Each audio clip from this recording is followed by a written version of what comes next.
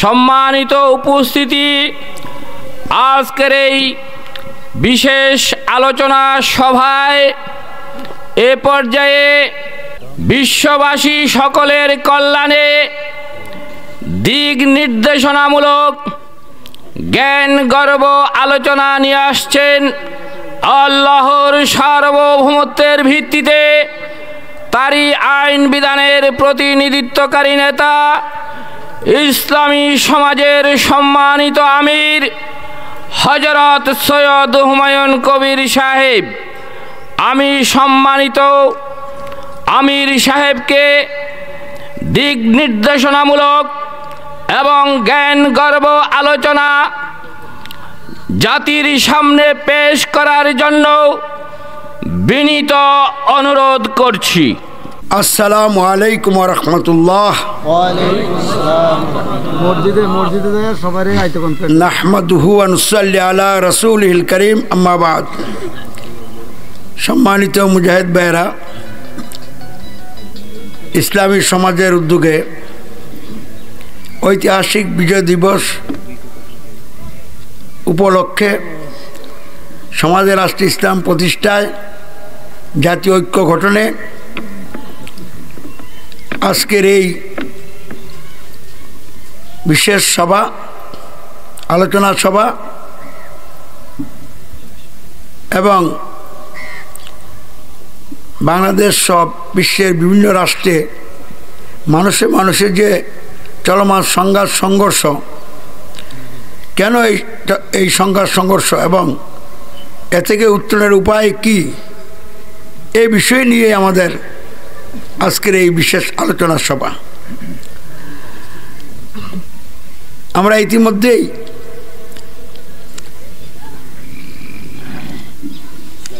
গুরুত্বপূর্ণ কিছু কথা আপনাদের উদ্দেশ্যে উপস্থাপন করেছি। ইতিহাস বর্ণনার মাধ্যমে আমরা বুঝাইতে চেষ্টা করেছি ইসলামী সমাজের আন্দোলন যে পরিস্থিতিতে শুরু হইয়া চলছে, এই পরিস্থিতিটা আর গিয়ে আল্লাহ রাসূল সাল্লাল্লাহু আলাইহি ওয়াসাল্লামের উপর যখন আল্লাহ ওহী অবতীর্ণ করছিলেন মক্কাতে, তখনকার অবস্থার সাথে মিল পাওয়া যাচ্ছে।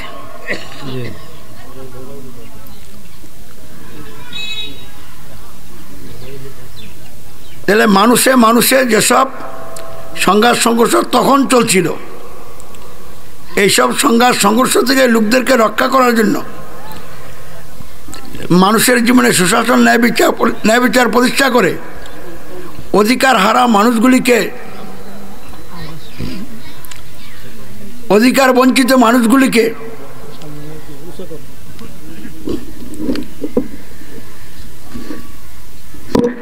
শোষণ জুলুম থেকে রক্ষা করে তাদের জীবনে শান্তি প্রতিষ্ঠার জন্য আল্লাহ রাব্বুল আলামিন যে গাইডলাইন দিয়েছিলেন, আল্লাহ রসুল হযরত মুহাম্মদ সাল্লাল্লাহু আলাইহি ওয়াসাল্লাম আল্লাহর নির্দেশিত পথে যেভাবে কাজ করেছিলেন, ওই কাজের বদলতেই মানুষের জীবন থেকে অশান্তি দূর হইয়া শান্তি প্রতিষ্ঠা হয়েছিল। আজকেও যেহেতু সেই রকম পরিস্থিতি বিরাজ করছে,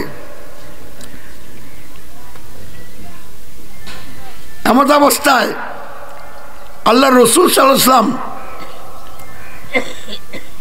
যেভাবে ইসলাম প্রতিষ্ঠার মাধ্যমে মানুষের জীবনে শান্তি প্রতিষ্ঠা করেছিলেন, এভাবে ইসলাম প্রতিষ্ঠা যদি আজকে করা যায়, তাহলে আজকের এই দেশে দেশে যে অশান্তি চলছে, সংঘাত সংঘর্ষ চলছে, এর থেকে আমরা পরিত্রাণ লাভ করতে পারবো। সুতরাং আল্লাহ রসুল হযরত মুহাম্মদ সাল্লাল্লাহু আলাইহি ওয়াসাল্লামের প্রদর্শিত পদ্ধতিতে সমাজে রাষ্ট্রে ইসলাম প্রতিষ্ঠা হলেই বিশ্বব্যাপী চলমান সংঘাত সংঘর্ষের অবসান ঘটবে, মানুষের জীবনে শান্তি প্রতিষ্ঠিত হবে। এছাড়া আর কোনো পথ খোলা নাই। তাই আমাদেরকে ভালো করে জানতে হবে, বুঝতে হবে আল্লাহ রসুল কিভাবে ইসলাম প্রতিষ্ঠা করেছিলেন।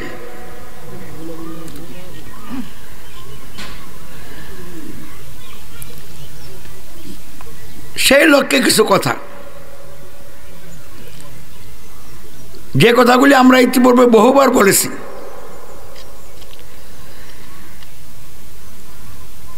ঠিক এই মুহূর্তে আবারও বলছি, মক্কা আরব দেশ সারা দুনিয়া যখন হেদায়েতের আলো থেকে বঞ্চিত ছিল, জাহিলাতের অন্ধকারে নিমজ্জিত ছিল, অর্থাৎ সারা পৃথিবীর মানুষ যখন তাদের সমাজ রাষ্ট্র গঠন এবং পরিচালনায়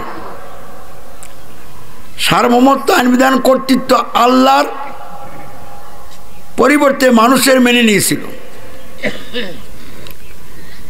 আল্লাহর আইনবিধানের আনুগত্যের পরিবর্তে মানুষের মন গড়া আইনবিধানের আনুগত্য স্বীকার করে মানুষের আইনের আনুগত্যের অধীনেই বন্দী হয়েছিল। মানুষের আইনবিধানের ভিত্তিতে নেতৃত্বদানকারী নেতা বা সরকারের আনুগত্যের অধীনে বন্দী হয়ে মানুষের গোলামে পরিণত হয়েছিল।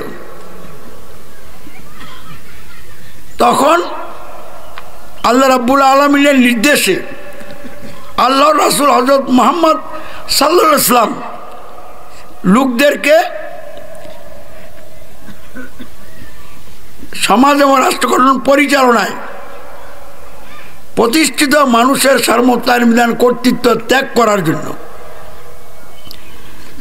সমাজ এবং রাষ্ট্রে মানুষের আইনবিধানের আনুগত্য যে প্রতিষ্ঠিত, এই মানুষের আইনের আনুগত্য ত্যাগ করার জন্য সমাজ এবং রাষ্ট্রে মানুষের আইনবিধানের ভিত্তিতে নেতৃত্বদানকারী নেতাদের যে আনুগত্য প্রতিষ্ঠিত, ওই নেতাদের আনুগত্য ত্যাগ করার জন্য আহ্বান জানিয়েছিলেন। এবং ত্যাগ করে কি গ্রহণ করতে হবে সেটাও তিনি পরিষ্কার বলেছিলেন।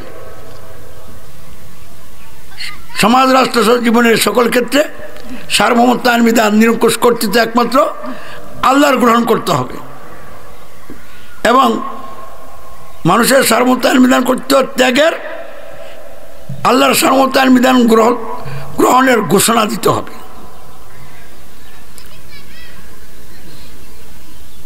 মানুষের তৈরি আইন বিধানের আনুগত্য, মানুষের দাসত্ব, গায়রুলের উপাসনা ত্যাগ করতে হবে। সমাজ রাষ্ট্র জীবনের সকল ক্ষেত্রে দাসত্ব, আইনের আনুগত্য, উপাসনা একমাত্র আল্লাহর গ্রহণ করতে হবে। এই বিষয়ে তিনি আহ্বান জানিয়েছিলেন এবং এই বিষয় গ্রহণ করে তার সাক্ষ্য অঙ্গীকার করার জন্য তিনি লোকদেরকে আহ্বান জানিয়েছিলেন। তৃতীয়ত তিনি লোকদেরকে মানুষের আইনের ভিত্তিতে নেতৃত্বদানকারী নেতা আনুগত্য ত্যাগের সাথে সাথে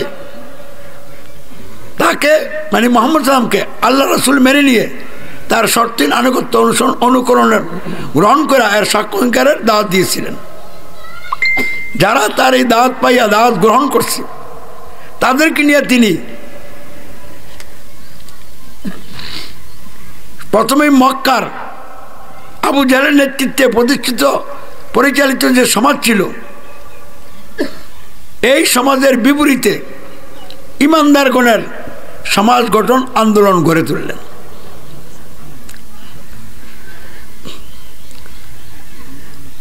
এবং তার এই দাওয়াতি আন্দোলনকে কেন্দ্র করে এটা ছিল কি, ইসলাম প্রতিষ্ঠার লক্ষ্যে তিনটি বিষয়ের ক্ষেত্রে জাহিলাত ত্যাগ করে ইসলাম গ্রহণের দাওয়াত। কি বলছি খেয়াল করছেন? তিনটি বিষয়ে জাহিলাত ত্যাগ করে ইসলাম গ্রহণের দাওয়াত। তাহলে যেই তিনটি বিষয়ে জাহিলাত ত্যাগ করে ইসলাম গ্রহণের দাওয়াত দিয়েছিলেন, ওই তিনটা বিষয় কি?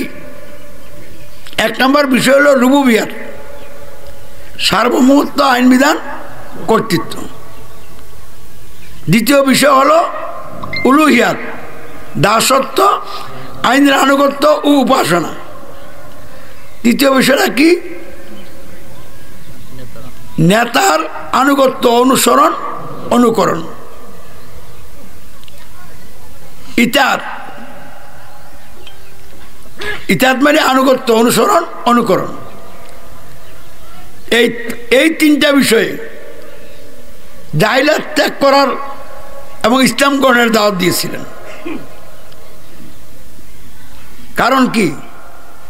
এই তিনটি বিষয়ে সারা পৃথিবীতে জাহিলিয়াত প্রতিষ্ঠিত ছিল।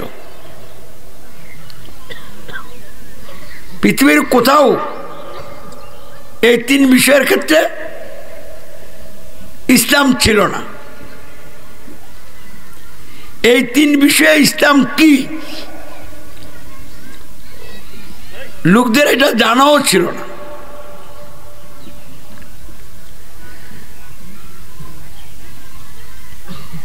আর এই তিন বিষয়ে ইসলাম না জানার কারণে, না বোঝার কারণে, মানুষ গ্রহণ না করার কারণে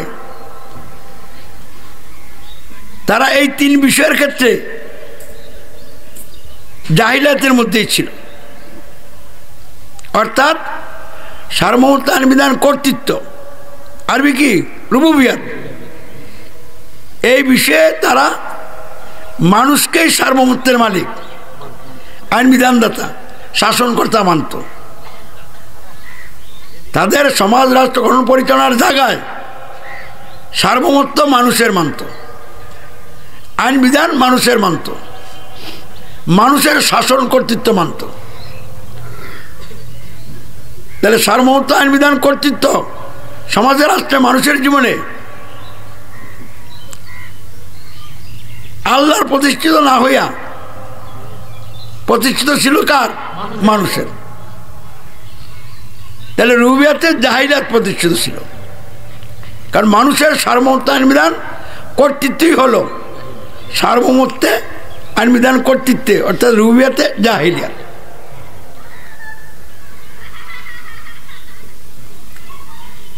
তো রুবুবিয়াত, সার্বভৌমত্ব, আইন বিধান, কর্তৃত্ব, এই বিষয়ে ইসলামের পরিবর্তে জাহিলিয়াত প্রতিষ্ঠিত থাকার কারণে সমাজ এবং রাষ্ট্রে উলুহিয়াত, দাসত্ব, আইন আনুগত্য, উপাসনা, এই বিষয়েও জাহিলিয়াত প্রতিষ্ঠিত ছিল। তাহলে এই বিষয়ে জাহিলিয়াতটা কি? মানুষের মন গড়া আইন বিধানের আনুগত্য, মানুষের দাসত্ব, গায়রুল্লাহর উপাসনা।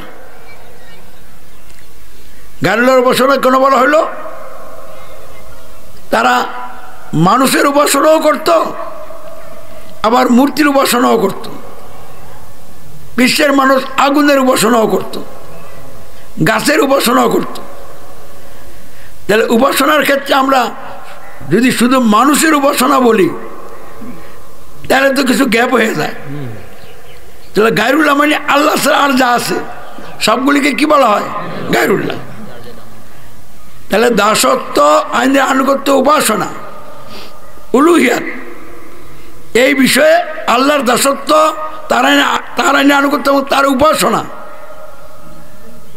প্রতিষ্ঠিত ছিল না। তার মানে উলুহিয়াতে ইসলাম প্রতিষ্ঠিত ছিল না, উলুহিয়াতে জাহিলিয়াত প্রতিষ্ঠিত ছিল। মানুষের দাসত্ব, মানুষের আইনে আনুগত্য, গায়রুল্লাহর উপাসনা প্রতিষ্ঠিত ছিল। 3 নম্বরে মানুষের আইন দিয়ে নেতা হইত এবং মানুষের আইন দিয়েই তারা নেতৃত্ব দিত, আর লোকেরা তাদের অনুসরণ, অনুকরণ করত। এই নেতাদের অনুসরণ, অনুকরণকে বলা হয় নেতার আনুগত্য। তাহলে নেতার আনুগত্যের জায়গায় ইসলাম ছিল না।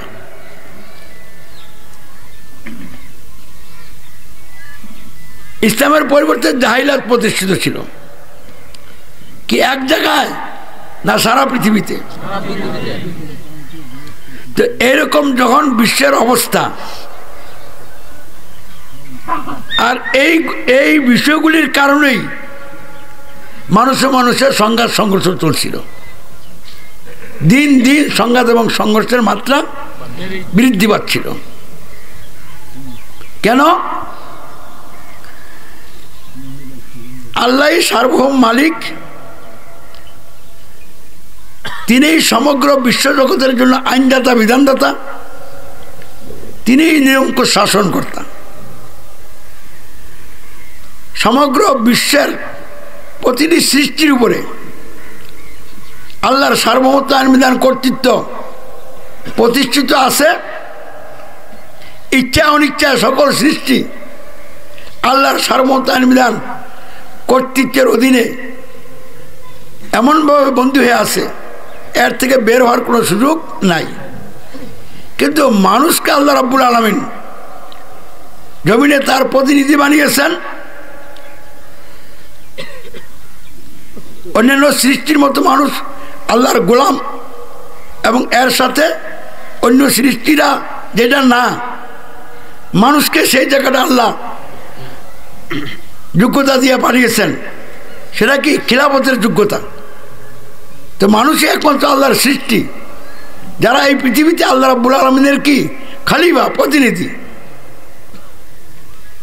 তাহলে এই যে প্রতিনিধিত্ব করার একটা জায়গা আছে, গোলামি করার একটা কি আছে জায়গা আছে, এই জায়গাটায় আল্লাহ রাব্বুল আলামিন মানুষকে স্বাধীনতা দিছে পরীক্ষা করার জন্য। আল্লাহ পরীক্ষা করে দেখতে চান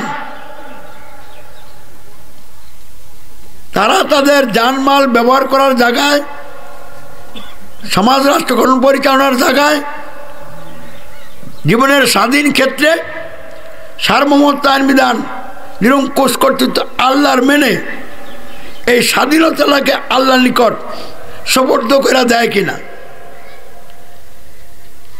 যদি কেউ এই জায়গায় সার্বভৌমত্ব আইন বিধান করতে আল্লাহর মাইনা নেয়, তাহলে তার স্বাধীন জীবনটা আর স্বাধীন থাকে না।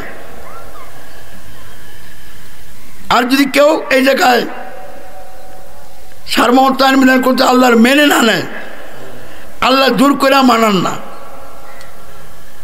আর এমন অবস্থায় মানুষ এই জায়গাটা খালি রাখে না, তখন নিজের মধ্যে যদি শক্তি থাকে তাহলে নিজে দাবি করে বসে যে আমি সার্বভৌমত্ব আইন বিধান কর্তৃত্বের মালিক। আর দাবি করতে না পারলে, কেউ যদি দাবি করে, তার ক্ষমতা দেখে তার সার্বভৌমত্ব আইন বিধান কর্তৃত্ব কী করে মেনে নেয়। এই যে মানুষের স্বাধীন জীবনে, সমাজ রাষ্ট্র সহ জীবনের স্বাধীন ক্ষেত্রগুলিতে সার্বভৌমত্ব আইন বিধান কর্তৃত্ব আল্লাহর বাদ দিয়া মানুষের গ্রহণ করলে, দাবি করলে, এখানেই আল্লাহর রাগ ওঠে। আল্লাহ এই কাজটাকে কোনো অবস্থাতেই পছন্দ করেন না। কেউ করলে আল্লাহ মেনে নেন না। এখানে প্রথম তো মানুষ যখন সার্বভৌমত্ব আইন বিধান করতে আল্লাহর মেনে নেয় না, এই জন্যই আল্লাহর রাগ ওঠে। দ্বিতীয়ত মানুষ যখন মানুষের সার্বভৌমত্ব আইন বিধান কর্তৃত্ব মেনে নেয়, তখন রাগের মাত্রা আরো কি বেড়ে যায়। কারণ আল্লাহ অনেক গুনাহ ক্ষমা করে দিবেন, তো এই গুনাহটা ক্ষমা করবেন না। এই গুনাহ ক্ষমা পাইতে হলে এই গুনাহটাই টোটালি ত্যাগ করতে হবে। আপনি ত্যাগ না করে যদি বলেন যে আল্লাহ আমি তোমার সাথে কুফর করছি, শিরক করছি, মাফ করে দাও, তা আপনার এই প্রার্থনার কারণে আপনার এই গুনাহটা কি হবে না? মাফ হবে না। তাহলে এই বিষয়ে যখনই মানুষ সার্বভৌমত্ব আইন বিধান করতে আল্লাহর বাদ দিয়ে মানুষের মানল, তাহলে একদিকে কুফরি করছে, এতেরা করছে, সাথে শিরক করছে, রাগ আরো বৃদ্ধি পেয়েছে। তাহলে শান্তি দেওয়ার মালিক হলো আল্লাহ, অশান্তি দেওয়ার মালিক আল্লাহ। তো যিনি শান্তি দিবেন তাকে যদি আপনি খেপাইয়া তোলেন, তাহলে তিনি আপনাকে শান্তির পরিবর্তে অশান্তি দিবেন। এই জন্য আল্লাহ নিজেই ঘোষণা করে দিয়েছেন, যারাই আমার সার্বভৌমত্ব আইন বিধান কর্তৃত্ব বাদ দিয়া মানুষের সার্বভৌমত্ব আইন বিধান কর্তৃত্ব মানবে, এভাবে আমার সাথে কুফর এবং শিরক করবে, তাদের প্রতি আমার রাগ খালি বাড়তেই থাকবে, তাদের ক্ষতির মাত্রা তাদের কারণে বাড়তে থাকবে, তাদের উপরে উপরের দিক থেকে আযাব আসবে, পায়ের তলদেশ থেকে আযাব আসবে, তাদেরকে বিভিন্ন দলে উপদলে বিভক্ত করে এক দলের সাথে আরেক দলের সংঘাত এবং সংঘর্ষ আমি লাগাই দিব।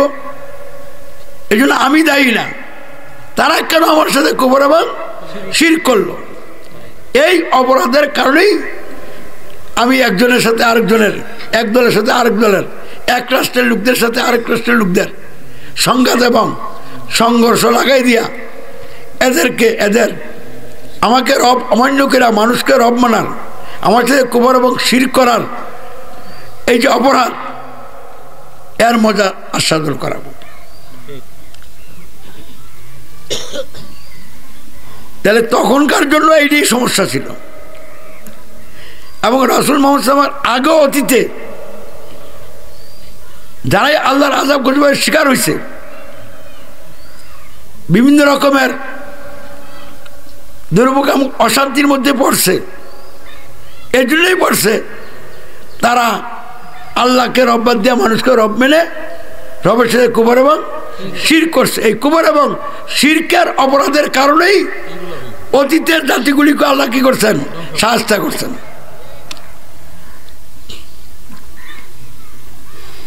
তাহলে মানুষের জীবনে মানুষের সংঘাত সংঘর্ষের মূল কারণই হলো আল্লাহর সার্বভৌমত্ব আইন বিধান কর্তৃত্বের পরিবর্তে মানুষের সার্বভৌমত্ব আইন বিধান কর্তৃত্ব মেনে নিলেই আল্লাহর আযাব গজব আসবে।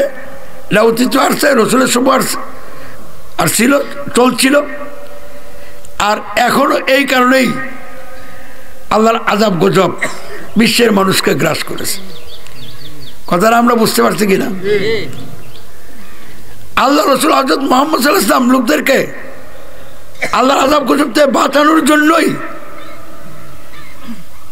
আল্লাহর রাগ থামানোর জন্য বলছে যে মানুষের সার্বভৌমত্ব আইন বিধান কর্তৃত্ব ত্যাগ কইরা যখনই আল্লাহর সার্বভৌমত্ব আইন বিধান কর্তৃত্ব মান্য নেবেন, সাথে সাথে আল্লাহর রাগ আর থাকে না। অতীতের সকল ভুল গুনাহ আল্লাহ মাফ করে দেয়, আর তার জন্য রহমতের সব দরজা খুলে দেয়। তাহলে যত এই দ্বারা সে আগাবে, তত খালি রহমতের মাত্রা বাড়তে থাকবে। তাহলে মক্কা আরব দেশ সারা পৃথিবীতে মানুষের উপর মানুষের সার্বভৌমত্ব আইন বিধান কর্তৃত্ব প্রতিষ্ঠিত ছিল। মানুষের ছিল আইন বিধানের আনুগত্য প্রতিষ্ঠিত ছিল, মানুষের ছিল আইনের ধারক নেতাদের আনুগত্য প্রতিষ্ঠিত ছিল। আর এই কথাটা কি বুঝছেন?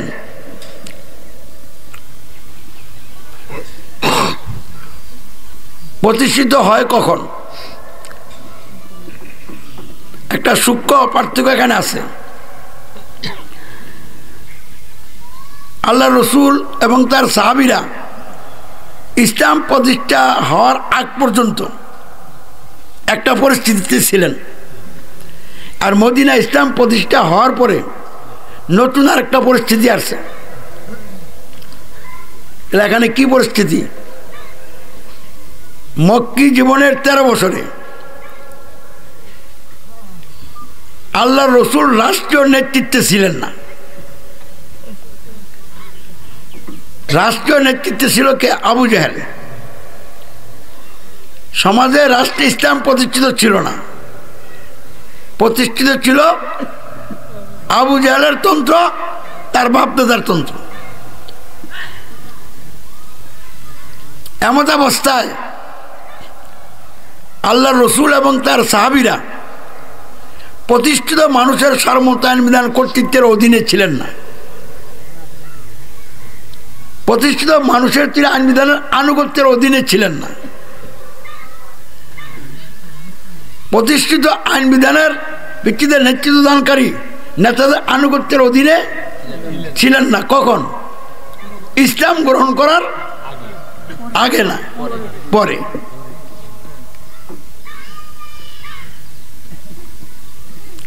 কিন্তু আগেও অনেক নিয়ম কানুন জাহিলাতের মধ্যে থাকার কারণে তার সাহাবীরা পালন করছে।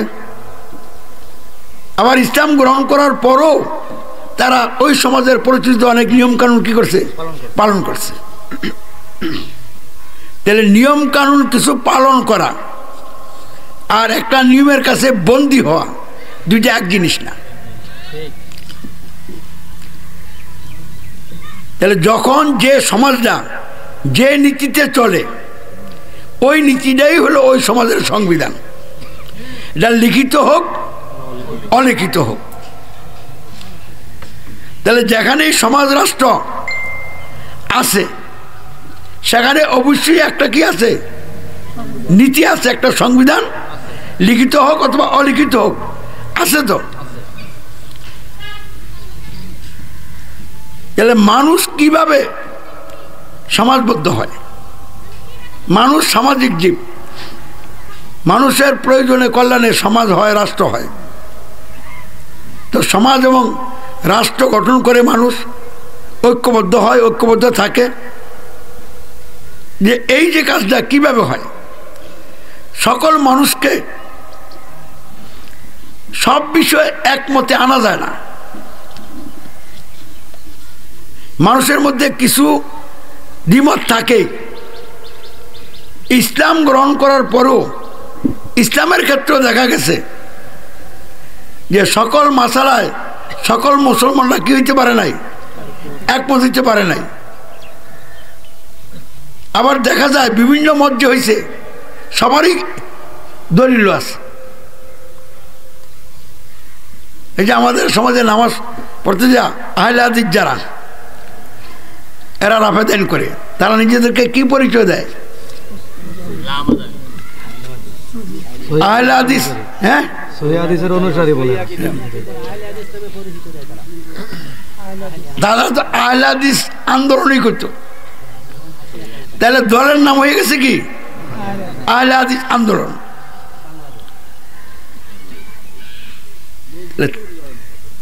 তাহলে তারা নামাজের ব্যাপারে তাদের যে বাস্তবতা, প্রত্যেক রাকাতেই রাফেদাইন করে।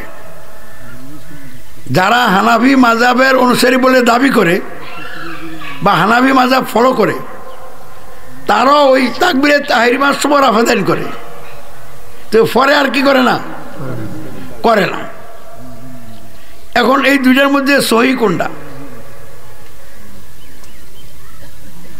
এখন যদি বলেন যে রাফেদাইন সহি, তাহলে যারা রাফেদাইন করে না তারা এই জায়গাটায় সহি আমল করে না।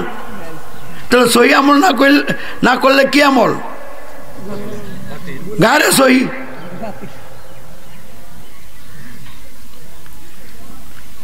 এখন এইটা কোনটা করতে হবে, কি রাফেদাইন করবো প্রত্যেক রাকাতে না করব না, এই ব্যাপারে কোরআনে কিছু আছে কিনা? তাহলে আল কোরআনের কোথাও কোনো এই ব্যাপারে কোনো দিক নির্দেশনা নাই। তাহলে আল কোরআন দিয়ে তো আমি এটা প্রমাণ করতে পারতেছি না, এটা করতে হবে। আবার করা যাবে না এইটা তো প্রমাণ করতে পারছি না।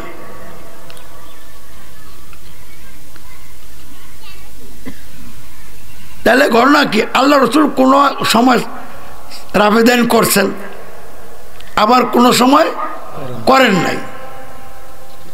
তাহলে যেই সময় করেন নাই, ঠিক ওই সময়টা বুঝা যদি আপনি না করেন, তাহলে রসুলের অনুকরণ না হইল। রসুল যখন করে নাই, রাফেদাইন যখন রসুল করে নাই, কোন প্রেক্ষাপটে কোন পরিস্থিতিতে তিনি রাফেদাইন করেন নাই, এটা বুঝা যদি আপনি রাফেদাইন না করেন, তাহলে রসুলের অনুকরণ।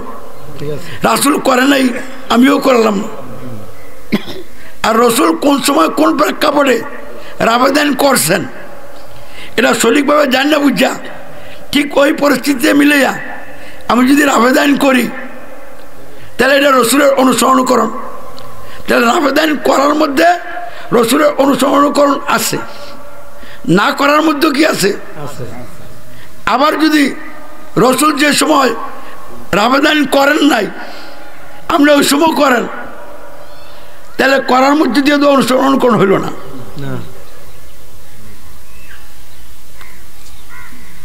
এই জন্য এইসব বিষয়ে মত পার্থক্য সৃষ্টি হওয়ার সুযোগ আছে। এখন একজনে কি করলো, যেহেতু রাসূলুল্লাহ আবেদন করেন নাইটা নিছে, আরেকজনে রাসূলুল্লাহ আবেদন করছেন এই জন্য করেনটা নিছে, কন্টিনিউ করতেছে। এখন তাহলে যারা আবেদন নিছে তারা সবসময় আবেদন করে, আর যারা নেয় নাই তারা করে না। তাহলে আমি বুঝি যে দুইটার কোনটাই রাসূলের অনুসরণ করুন না, ঠিক মানে একজাক্টলি অনুকরণ দুইটার একটাও না। ঠিক ঠিক। কিন্তু এত বছর পরে এই পয়েন্টে একজাক্টলি অনুকরণ করা এটাও কঠিন ব্যাপার। আর এইটাতে রাসূলের অনুসরণ একজাক্টলি না হলে কেউ জাহান্নামেও যাবে না, কারণ এই বিষয় দিয়া জান্নাত জাহান্নামের ফায়সালা হবে না। কথাটা বলছেন কিনা? কিন্তু এইগুলিরই মানুষ অনেক গুরুত্ব সহকারে ঝগড়া পর্যন্ত নিয়ে গেছে।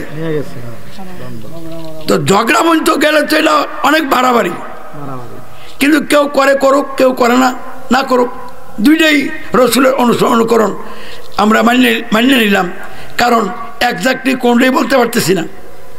তাহলে এইটাও যেহেতু আছে, ওইটাও যেহেতু আছে, একটা আছে নিলাম, তাহলে এখানে একজনে আরেকজনের সাথে তো এই বিষয় নিয়ে আলাদা হওয়ার কোনো সুযোগ নাই। একে অপরের সাথে কি হইতে হবে, সহনশীল হইতে হবে। একটা উদাহরণ দিলাম এই জন্য, আসলে অনেক বিষয় আছে, সকলে এইসব বিষয়ে 100% একমত হইতে পারবে না। এই জন্য ইসলামেও কি করছে, সবগুলি বিষয়কে একরকম বলে নাই, এগুলিকে সামনে রেখেই তো মাসলা তৈরি করছে। ফরজ, ওয়াজিব, সুন্নত, নফল, মুস্তাহাব অনেক আছে না। তাহলে এই সব বিষয়গুলিকে সামনে রাখলে ইসলামের কিছু বিষয় যদি আপনি না জানার কারণে পালন না করেন, অথবা বিভিন্ন রকমের মত আসার থাকার সুযোগ আছে বিধায় একটা করেন আর একটা না করেন, তো এইগুলিকে কেন্দ্র করে তো আল্লাহর পক্ষ থেকে জাহান্নামের কোনো ফায়সালা হবে না। আর এগুলি কেউ করলে এগুলির বিনিময়ে জান্নাতে নিয়ে দেবেন, তাও ফায়সালা হবে না। তাহলে কোন বিষয়গুলির ভিত্তিতে জান্নাতের ফায়সালা হবে, জাহান্নামের ফায়সালা হবে, এরকম কিছু বিষয় তো আছে। তাহলে কারা চিরস্থায়ী জাহান্নামে যাবে আর কারা জাহান্নামে গেল জাহান্নাম থেকে আবার জান্নাতে চলে যাবে, তাহলে এটাকে আমি এইভাবে বলবো, কারা চিরস্থায়ী জাহান্নামী আর কারা চিরস্থায়ী জাহান্নামী না।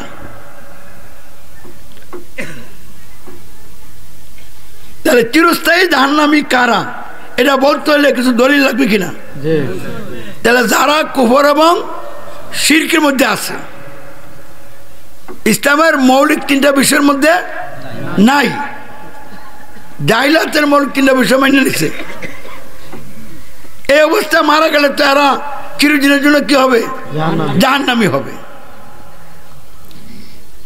আর আমরা এখন যে কথাগুলি বলতেছি এই বিষয়গুলি নিয়ে তো কথা বলতেছি, 3টা বিষয়ে ইসলাম কি, জাহিলাত কি, মানে সার্বভৌমত্ব বিধান কর্তৃত্ব, এই বিষয়ে ইসলাম কি, জাহিলাত কি, দাসত্ব আনুগত্য উপাসনা, এই বিষয়ে ইসলাম কি, জাহিলাত কি, নেতার অনুসরণ অনুকরণ, এই বিষয়ে ইসলাম কি, জাহিলাত কি।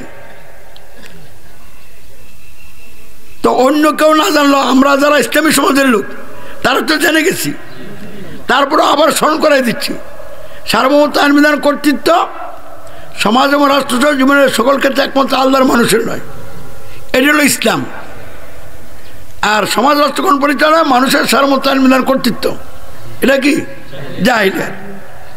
সমাজ রাষ্ট্র জীবনের সকল ক্ষেত্রে দাসত্ব আইনের আনুগত্য উপাসনা একমাত্র আল্লাহর, অন্য কারণ নয়, এটা হলো ইসলাম। আর সমাজ রাষ্ট্রগণ পরিচালনা অথবা জীবনের কোনো একটি ক্ষেত্রে মানুষের দাসত্ব, মানুষের আইনের আনুগত্য, গায়রুল্লাহর উপাসনা, এটা কি, জাহিলিয়াত। আল্লাহ রসুল হযরত মুহাম্মদ সাল্লাল্লাহু আলাইহি ওয়াসাল্লামের শর্তের আনুগত্য, অনুসরণ অনুকরণ, এটা ইসলাম। আর মানুষের যে আইনের ভিত্তিতে নেতৃত্বকারী অথবা সরকারের আনুগত্য অনুকরণ, এটা হলো কি জাহিলিয়াত।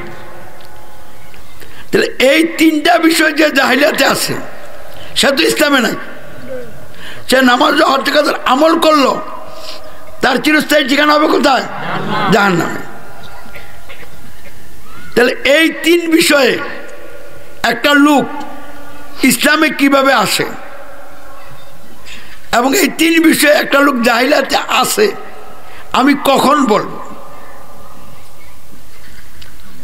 এই কথাটাই একটু সূক্ষ্ম এবং এইটা আমাদের অনেকে বোঝে না বিধায় মাঠ পর্যায়ে কাজ করতে গেলে লোকেরা প্রশ্ন করে, তো তুমি গণতন্ত্র মানো না, তো আমি যা করি তুমি তো তা করো, তাহলে তুমিও গণতন্ত্র মানো। আমরা যে বলতেছে আমি মানি না, আর সে বলতেছে তুমিও খাজনা দাও, ট্যাক্স দাও, তারপরে আইডি কার্ড করো, জন্ম নিবন্ধন করছো, তারপরে এই ব্যবসা করো, জমি রেজিস্ট্রি করো, তাহলে তুমিও তো কি করতেছ? গণতন্ত্র মানতেছ। আর আমাদের লোকেরা এসব বললে তখন আর ঠিকমতো জবাব দিতে পারে না। তো আজকে ভালো করে শিক্ষা নেন, বুঝা নেন, যাতে জবাব দিতে পারেন। তাহলে মানুষ যখন সমাজবদ্ধ হয় তো অসংখ্য বিষয়ে তাদের মধ্যে দ্বিমত থাকলেও তিনটা বিষয়ে সকলে একমত হয়, এক জায়গায় থাকে। এক নম্বর সার্বভৌমত্ব, আইন বিধান, কর্তৃত্ব। সমাজবদ্ধ হইতে হলে যারা সমাজবদ্ধ হবে তারা সকলে সার্বভৌমত্ব, আইন বিধান, কর্তৃত্ব এই বিষয়ে ভিন্ন ভিন্ন জায়গায় যাওয়া যাবে না, একটা অবস্থানে থাকতে হবে। তাহলে নীতিগতভাবে সমাজের লোকদের সার্বভৌমত্ব, আইন বিধান, কর্তৃত্ব কয়ের মানলে ক্ষয়ের মানা যাবে না। উদাহরণ দিয়ে বুঝাইতেছি। তাহলে ধরে নেন ক, তাহলে যারা কয়ের সার্বভৌমত্ব, আইন বিধান, কর্তৃত্ব মান্য নিবে তারা কয়ের অধীনেই থাকবে, তারা আর ক্ষয়ের সার্বভৌমত্ব মানতে পারবে না। তাহলে মানুষের সার্বভৌমত্ব, আইন বিধান, কর্তৃত্ব সমাজে রাষ্ট্রে প্রতিষ্ঠিত হয় তখন যখন সমাজের সকল লোকেরা সার্বভৌমত্ব, আইন বিধান, কর্তৃত্ব একজনের মেনে নিবে। যার সার্বভৌমত্ব, আইন বিধান, কর্তৃত্ব মান্য নিল তারা সকলে ওই সার্বভৌমত্ব, আইন বিধান, কর্তৃত্বের অধীনে থাকলো। এটা কেমনে মরল? মানে নীতিগতভাবে তারা একটা ব্যবস্থা গ্রহণ করলে ওই ব্যবস্থা যে সার্বভৌমত্বের কথা বলা আছে ওইটাকে মেনে নিচ্ছে। আপনি যে সমাজে জন্মগ্রহণ করলেন এই সমাজে তো একটা সার্বভৌমত্ব, আইন বিধান, কর্তৃত্ব আছে। আপনি যদি এই সমাজে জন্মগ্রহণ করে বড় হন, এই ব্যাপারে চুপ থাকেন, তাহলে আপনি এই সার্বভৌমত্বটাই কি করে নিছেন? মেনে নিছেন। তাহলে আপনি এই সার্বভৌমত্বের মধ্যে নাই প্রমাণ হবে তখন যখন আপনি বলবেন আমাদের সমাজ রাষ্ট্র যে সার্বভৌমত্ব, আইন বিধান, কর্তৃত্ব মান্যা প্রতিষ্ঠিত হয়েছে, আমি এই সার্বভৌমত্ব, আইন বিধান, কর্তৃত্ব মানি না, মানব না। তাহলে মানি না, মানব না এই কথা আপনি কখন বলবেন? যখন আপনি বুঝবেন যে যেই সার্বভৌমত্ব, আইন বিধান, কর্তৃত্বটা প্রতিষ্ঠিত আছে এটা ঠিক না, এটা হইতে পারে না, এটা চলতে পারে না। তাহলে বিশ্বাস করলেন যেটা প্রতিষ্ঠিত আছে এইটা ঠিক না, আর ঠিক না কইয়া যদি আবার এটা মান্য নেন তাহলে এখানে আরেকটা বিশ্বাস নতুন সৃষ্টি হইল। কি সেটা?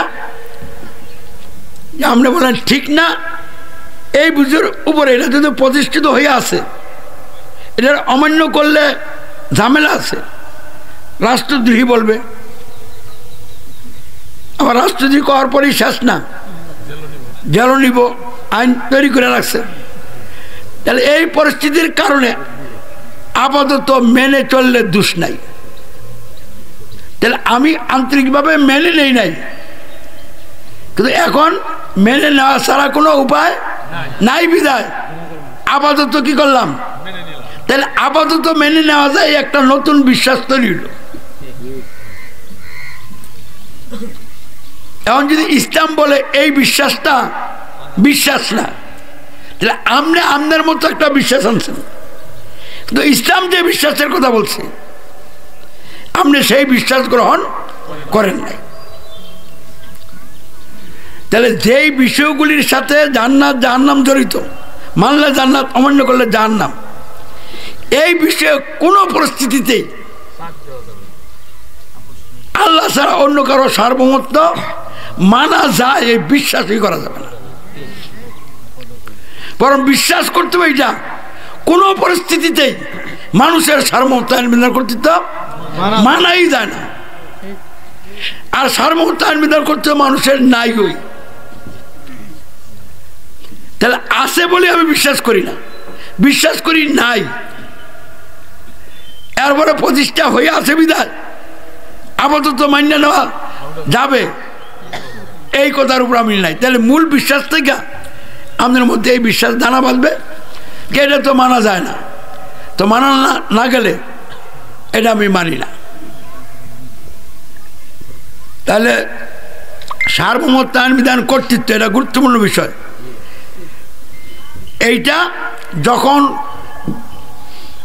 কোনো দেশের মানুষ, জাতির মানুষ, সমাজের মানুষ, দলের মানুষ ভিন্ন ভিন্ন সার্বভৌমত্ব মানে, তখন এই সমাজ কি হয়ে যাবে, ভাগ হয়ে যাবে। এই জন্য আদিকাল থেকে মানুষ এইটাতে ভাগটা পছন্দ করে নাই, মেনে নিতে রাজি হয় নাই। যখনই ভাগ হয়েছে তখনই কি লাগছে, মানে দ্বন্দ্ব লাগছে। তাহলে মক্কাতে এবং অতীতে ইসলাম আসার আগে, নবী রাসূল মনোনীত হওয়ার আগে তারা যে সমাজবদ্ধ হয়ে চলছিল, তারা সার্বভৌমত্ব আইন বিধান কর্তৃত্ব মানুষের এটা মাইনে নিয়েছিল। যেমন সমাজ এবং রাষ্ট্র পরিচালনায় আইন লাগে, সার্বভৌমত্ব লাগবে। তাহলে সার্বভৌমত্ব আইন বিধান কর্তৃত্ব ছাড়া তো সমাজ রাষ্ট্র হয় না, না হয়। তাহলে এইটা যেটা প্রতিষ্ঠিত আছে এটাকে মাইনে নিছে। নতুন করে যারা জন্মগ্রহণ করছে তারা এই ব্যাপারে চুপ করে রয়েছে। তাহলে চুপ করে থাকার অর্থ কি, তারা এটা মাইনে নিছে। তাহলে সার্বভৌমত্ব আইন বিধান কর্তৃত্ব এটা কি প্র্যাকটিক্যাল আমলের বিষয়, না এইটা অন্তরে মানার, গ্রহণ করার এবং মুখে ঘোষণা করার বিষয়? এটা লাস্ট ফিনিশিং হলো ঘোষণাই, পরে এটার ফল নামবে প্র্যাকটিক্যালি। তাহলে সার্বভৌমত্ব আইন বিধান কর্তৃত্ব আল্লাহর করি, মানুষের করি না, এই কথা ভাষাগতভাবে ঠিক না। সার্বভৌমত্ব আইন বিধান কর্তৃত্ব করার বিষয় না, না করার বিষয় না, এটা হলো মানার বিষয়, অমান্যের বিষয়। মানবেন না অমান্য করবেন। তাহলে সার্বভৌমত্ব আইন বিধান কর্তৃত্ব যেটা সমাজের রাষ্ট্রে প্রতিষ্ঠিত আছে, অবশ্যই একটা না একটা আছে। আল্লাহ না থাকলে কার আছে, মানুষের আছে।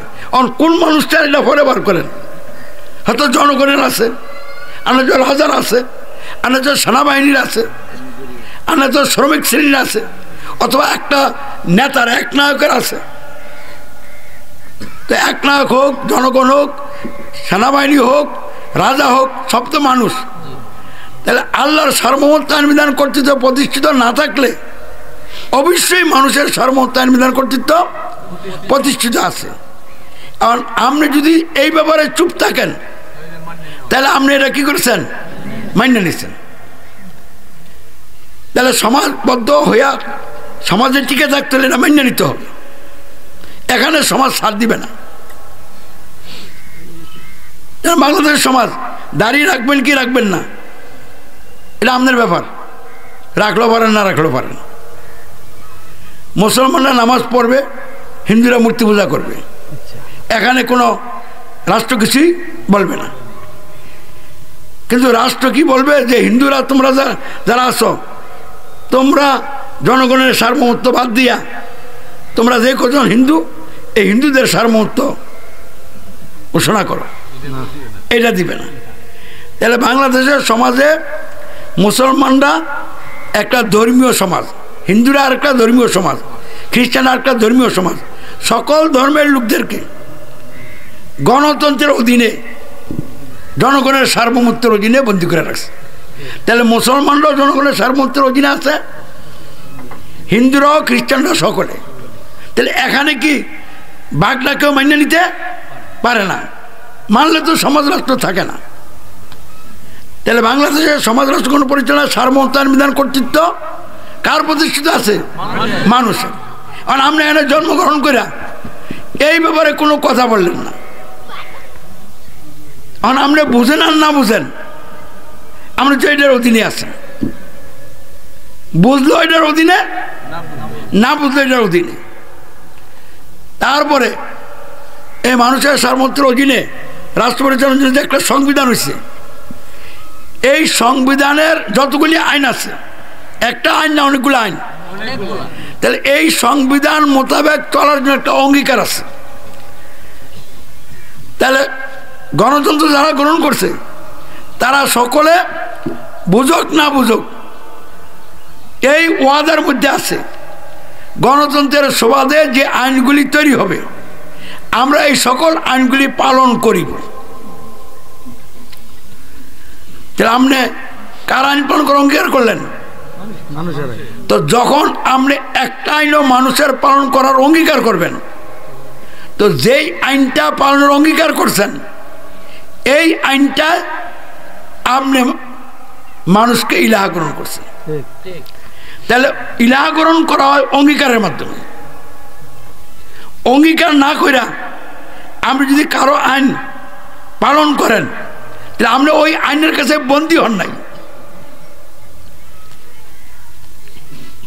আপনার মনে চাইছে পালন করছেন, আবার মনে চাইব পালন করবেন না।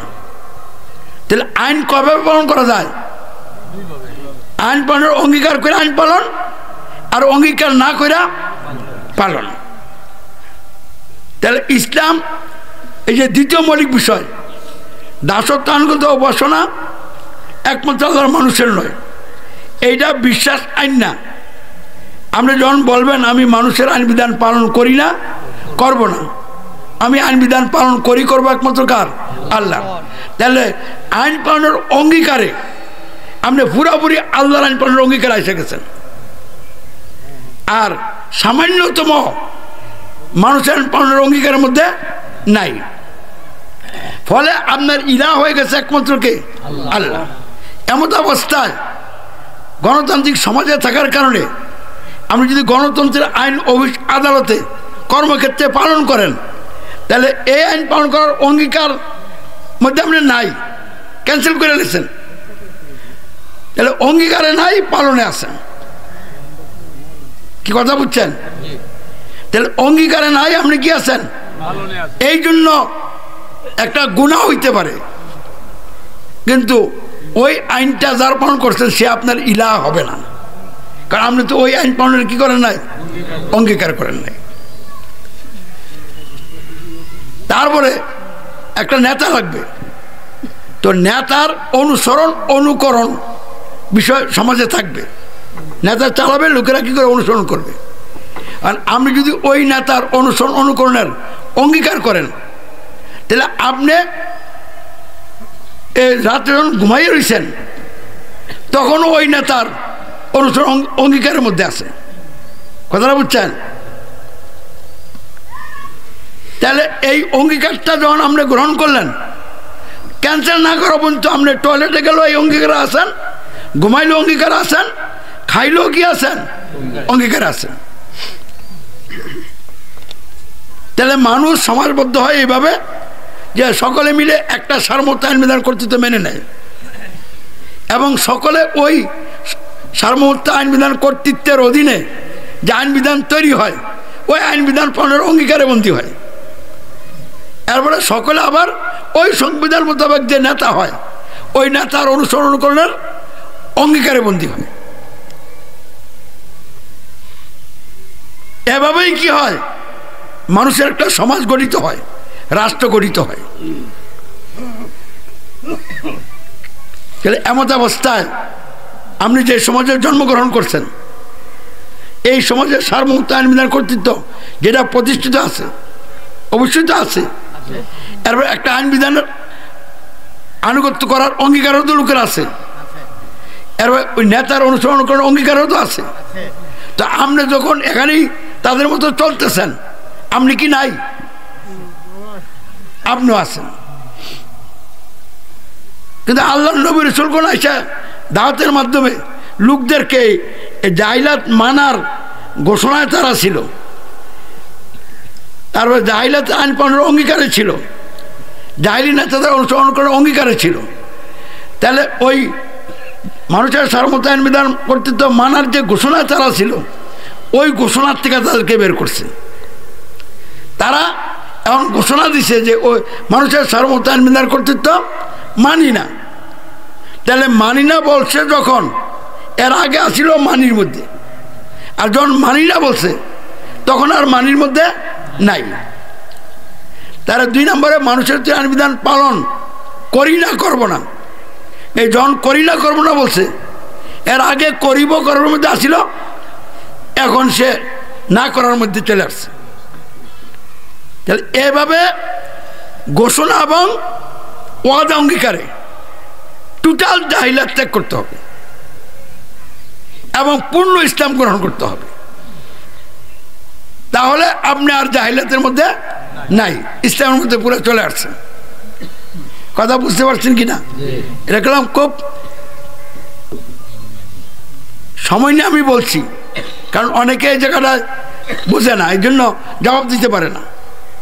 তাহলে আমাদের সাথে এখন যারা গণতন্ত্র করে মুসলমান পরিচয় দেয়, তাদের 1 নম্বর পার্থক্য কি? তারা মানুষের সার্বভৌমত্ব আইন বিধান কর্তৃত্ব মানি না, মানব না বলে নাই। এই কারণে তারা মানুষের সার্বভৌমত্ব আইন বিধান কর্তৃত্বের অধীনে। আর আমরা বলছি মানুষের সার্বভৌমত্ব আইন বিধান কর্তৃত্ব মানি না, মানব না, এই জন্য আমরা মানুষের সার্বভৌমত্ব আইন বিধান কর্তৃত্বের অধীনে নাই। তারপরে আমরা বলছি মানুষের আইন বিধান পালন করি না, করব না, এই জন্য বাংলাদেশের সংবিধান পালন করার অঙ্গীকারের মধ্যে আমরা নাই। ওখানে আমরা কি গেছি, বের হয়ে গেছি। তার গণতন্ত্রের যারা সরকার, আমরা মানুষের আইনের কোনো সরকারের অনুসরণ করি না, করব না। তাহলে এদের অনুকরণের অঙ্গীকারের মধ্যে আর নাই। তাহলে ওই নেতাদের অধীনেও আমরা নাই, এই সংবিধানের অধীনেও নাই, আর জনগণের সার্বভৌমত্বের অধীনেও নাই। আর আমরা কার অধীন? আল্লাহর সার্বভৌমত্ব আইন বিধান কর্তৃত্বের অধীন। কেমনে? আমরা বলছি সমাজ রাষ্ট্র জীবনের সকল ক্ষেত্রে সার্বভৌমত্ব আইন বিধান যেরকম কর্তৃত্ব মানি শুধু একমাত্র কার? আল্লাহর। এই মানি আল্লাহর, এ কথা বলার কারণে আমরা আল্লাহর সার্বভৌমত্বের অধীনে চলে আসছি। তারপর আমরা আল্লাহর আইন বিধানের আনুগত্য করি, করব। দাসত্ব আইনে আনুগত্য বসো না, শুধু আল্লাহর করি, করব। এটা বলার কারণে আমরা শুধুমাত্র আল্লাহর আইন বিধান পালনের অঙ্গীকারের মধ্যে চলে আসছি নি। তাহলে আমরা আল্লাহর দাসত্ব, তার আইনের আনুগত্যের অধীনে আছি।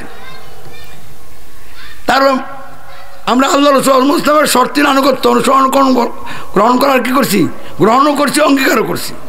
তাহলে আমরা রসুলের শর্তের আনুগত্য করার অঙ্গীকারে আছি। তাহলে এই হলো পার্থক্য।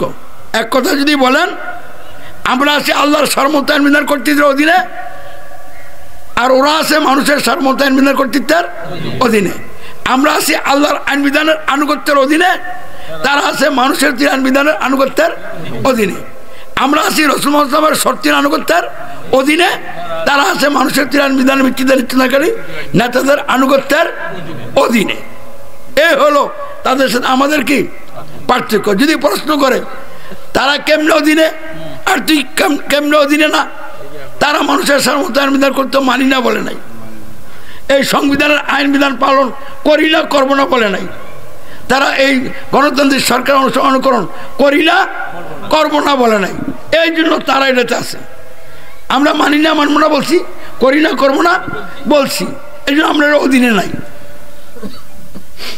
তো মানি না মানবো না, করি না করবো না কে বের হয়েছি, আর মানি মানবো করি করবো কে আরেকটা ঢুকছি। বুঝাইছি কিনা? এইভাবে এই তিনটা মৌলিক বিষয়ের ক্ষেত্রে ইসলামী সমাজ আর গিয়া বর্তমান দুনিয়া যারা আছে তারা কি এক জায়গায়? অন্য অনেক জায়গায় মিল হইতে পারে, কিন্তু এই জায়গায় তো কি সম্পূর্ণ আলাদা। আল্লাহর সকল নবীরা এই তিন বিষয়ে জাহিলাত থেকে লোকদেরকে বের করে ইসলামের অধীনে আনছিল।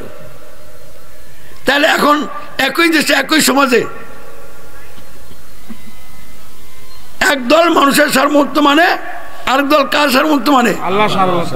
তাহলে এখন সমাজ ভাগ হয়ে গেছে। একদল মানুষের আইনের সংবিধানের আনুগত্যের অধীনে, আরেক দল আল্লাহর আইন বিধানের আনুগত্যের অধীনে। মানুষের আইনের নেতাদের আনুগত্যের অধীনে, আরেক দল নবী রাসূলদের আনুগত্যের অধীনে। এইভাবে সমাজ ভাগ হয়েছে। এই জন্য নবীদেরকে ক্ষমতাসীনরা ছাড় দেয় নাই। তাহলে তারা রাষ্ট্রীয় ক্ষমতা ছিল, তাদের সাথে সকল নবী রাসূলদের দ্বন্দ্ব হয়েছে এই তিনটা বিষয় নিয়ে। সার্বভৌমত্ব আইন বিধান কর্তৃত্ব, আইন বিধানের আনুগত্য, নেতার অনুসরণ অনুকরণ। বাপদাদা সকলে প্রতিষ্ঠিত সার্বভৌমত্ব মান্য হয়েছে, প্রতিষ্ঠিত আইন বিধানের আনুগত্য করে আছে। প্রতিষ্ঠিত নেতা ব্যক্তি পরিবর্তন হয়, কিন্তু যেই আইনে আগে নেতা ছিল ওই আইনেই তো আরেকজন আসছে। তাহলে এইটার বিরুদ্ধে তো কেউ কোনো কথা বলে নাই। কিন্তু তুমি কই থেকে আসলে আইসা হ্যাঁ বলতেছ মানুষের সার্বভৌমত্ব আইন বিধান করতে তো মানি না, মানুষের আইনের আনুগত্য স্বীকার করি না, মানুষের আইনের ধারক বাগ্নিতে আনুগত্য স্বীকার করি না। তাহলে টোটাল সমাজের বিরুদ্ধে তুমি অবস্থান নিছ। আর এই জায়গা থেকে কাজটা কেন শুরু করা হলো? আল্লাহ রসুল হযরত মুহাম্মদ সাল্লাল্লাহু আলাইহি ওয়াসাল্লাম বিশ্বব্যাপী দ্বন্দ্ব সংঘাত অঞ্চল ছিল। তো আমরা আগে যে কথাগুলি বলছিলাম, এই পরিস্থিতিতে ওই পাইয়া লোকদেরকে তিনি কি দাওয়াত দিচ্ছেন? এই তিনটা বিষয় জাহিলাত ত্যাগ করা ইসলাম গ্রহণের দাওয়াত দিচ্ছেন। তো কোন বিষয়ে জাহিলাত ত্যাগ করার দাওয়াত দিচ্ছেন? এই যে বলতে একটু দেরি হয় কেন? সার্বভৌমত্ব আইন বিধান কর্তৃত্ব রুবুবিয়াত, এই রুবুবিয়াতে জাহিলাত ত্যাগ করে ইসলাম গ্রহণের দাওয়াত দিচ্ছেন। 2 নম্বর কোন বিষয়? দাসত্ব আইনের আনুগত্য উপাসনা, এই বিষয়ে জাহিলাত ত্যাগ করে ইসলাম গ্রহণের দাওয়াত দিচ্ছেন। তারপরে নেতৃত্বের অনুসরণ অনুকরণ, এই বিষয়ে জাহিলাত ত্যাগ করে ইসলাম গ্রহণের দাওয়াত দিচ্ছেন। এই বিষয়গুলিতে জাহিলাত ত্যাগ কেমনে করে? এটা কি আমল? এটি অন্তরে বিষয়গুলি যেমন বলা হয়েছে এমনভাবে ন্যায় বিশ্বাস নেয়। মানে কেমনি বিশ্বাস নেয়? যে সার্বভৌমত্ব আইন বিধান করতে মানুষের নয়, একমাত্র আল্লাহ। এই বিশ্বাসটা সে তার অন্তরে দৃঢ়ভাবে ধারণ করে। তাহলে এই বিশ্বাস যার অন্তরে ঢুকছে, সে কি আর কোনোদিন বলবে মানুষের সার্বভৌমত্ব আইন বিধান কর্তৃত্ব হইতে পারে? এখন এই বিশ্বাস নিয়ে এই বিশ্বাসটাকে অন্তরে রাখবো। আল্লাহ বলতে এই বিশ্বাসের ঘোষণা দিতে। তাহলে এখন আপনি কি বলবেন? সার্বভৌমত্ব আইন বিধান কর্তৃত্ব মানুষের নয়, আপনি বিশ্বাস করছেন। তাহলে আপনি বলবেন আমি মানুষের সার্বভৌমত্ব আইন বিধান কর্তৃত্ব মানি না, মানব না। আর লোকদেরকে বলবেন তোরাও মানিস না। মানবি কেন? মানুষ তো সার্বভৌমত্ব আইন বিধান কর্তৃত্বের মালিক নেই। তাহলে এরা তখন বলবে যে আমরা মানি, বাপদাদাতে মানি আইছি। তুই করতে গাইলে বলতে সৎ মানি না, মানবো না। আবার আমরাও বলতে সৎ বাদ দিতাম। তাহলে তুই বেশি বুঝোস নাকি? আমাদের দেশের নেতারা জ্ঞানীগুণী অনেক লোক আছে, তারা বলতো না তুই বুঝালেনি। এটা হলো বাহানা, এটা হলো বিষয়টাকে কিছু বলতে পারতেছে না। এটা এমন বিষয় প্রত্যেকের অন্তরে আল্লাহ এটা স্বীকৃতি নিয়ে রাখছে। এই জন্য কথা তো ঠিক, কিন্তু ঠিক করলে তো আবার মানানো লাগে। এই জন্য মনে করেন কি অমুকে কম বোঝে, এসব বাহানা দিয়া তার এড়াইয়া চলে। তাহলে এটা দ্বন্দ্বের বিষয় নেই, মানে এটা চরম দ্বন্দ্বের বিষয়। কারণ আপনি টোটাল সমাজটাকে নাকচ করে দিতেছেন এবং এই সমাজে যারা আছে সব মূর্খ বলতেছেন। কারণ একটা কিছুই বুঝে না, তাদের সব কর্মকাণ্ড কি বল। আপনি এই মানানোর পরে দেখতেছেন তারা যেটা ভালো কাজ করতেছে এইটাও খারাপ, কিন্তু হ্যাঁ তো মনে করতেছে ভালো কাজ করতেছে। যেমন আমাদের যে মসজিদে 5 ওয়াক্তের জামাত দিচ্ছে না, তারা তো মনে করছে একটা বিরাট সবের কাজ। তো এটা কিন্তু ইসলামের নামাজ না, এটা গণতন্ত্রের নামাজ।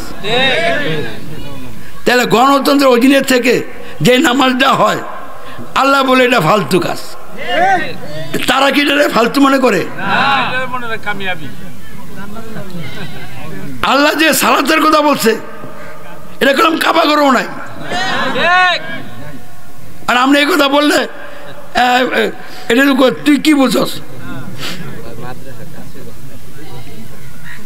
আসলে যে ভালো কাজগুলি আমার সমাজে ভালো কাজ হিসেবে আছে, এটি একটাও ভালো কাজ না। কারণ এই মুসলমানদের নামাজ, রোজা, হজ, যাকাত, কোরআন তেলাওয়াত, মাদ্রাসা, খানকা কুফর এবং শিরকের ভিত্তিতে চলছে। তাহলে কুফরের ভিত্তিতে নামাজ, শিরকের ভিত্তিতে নামাজ, কুফর এবং শিরকের ভিত্তিতে রোজা, হজ, যাকাত, তাহলে এগুলি সব অর্থহীন আচার অনুষ্ঠান। এই জন্য নামাজ পরে আল্লাহ হয় না। ঘুষ খাইয়া নামাজ পড়ছে, হুজুরে কয়ে দিছে নামাজের কারণে মাপ পাইয়ে দিবি, অথবা বলে দিছে ঘুষের কাম ঘুষে করবো, নামাজের কাম নামাজে করবো।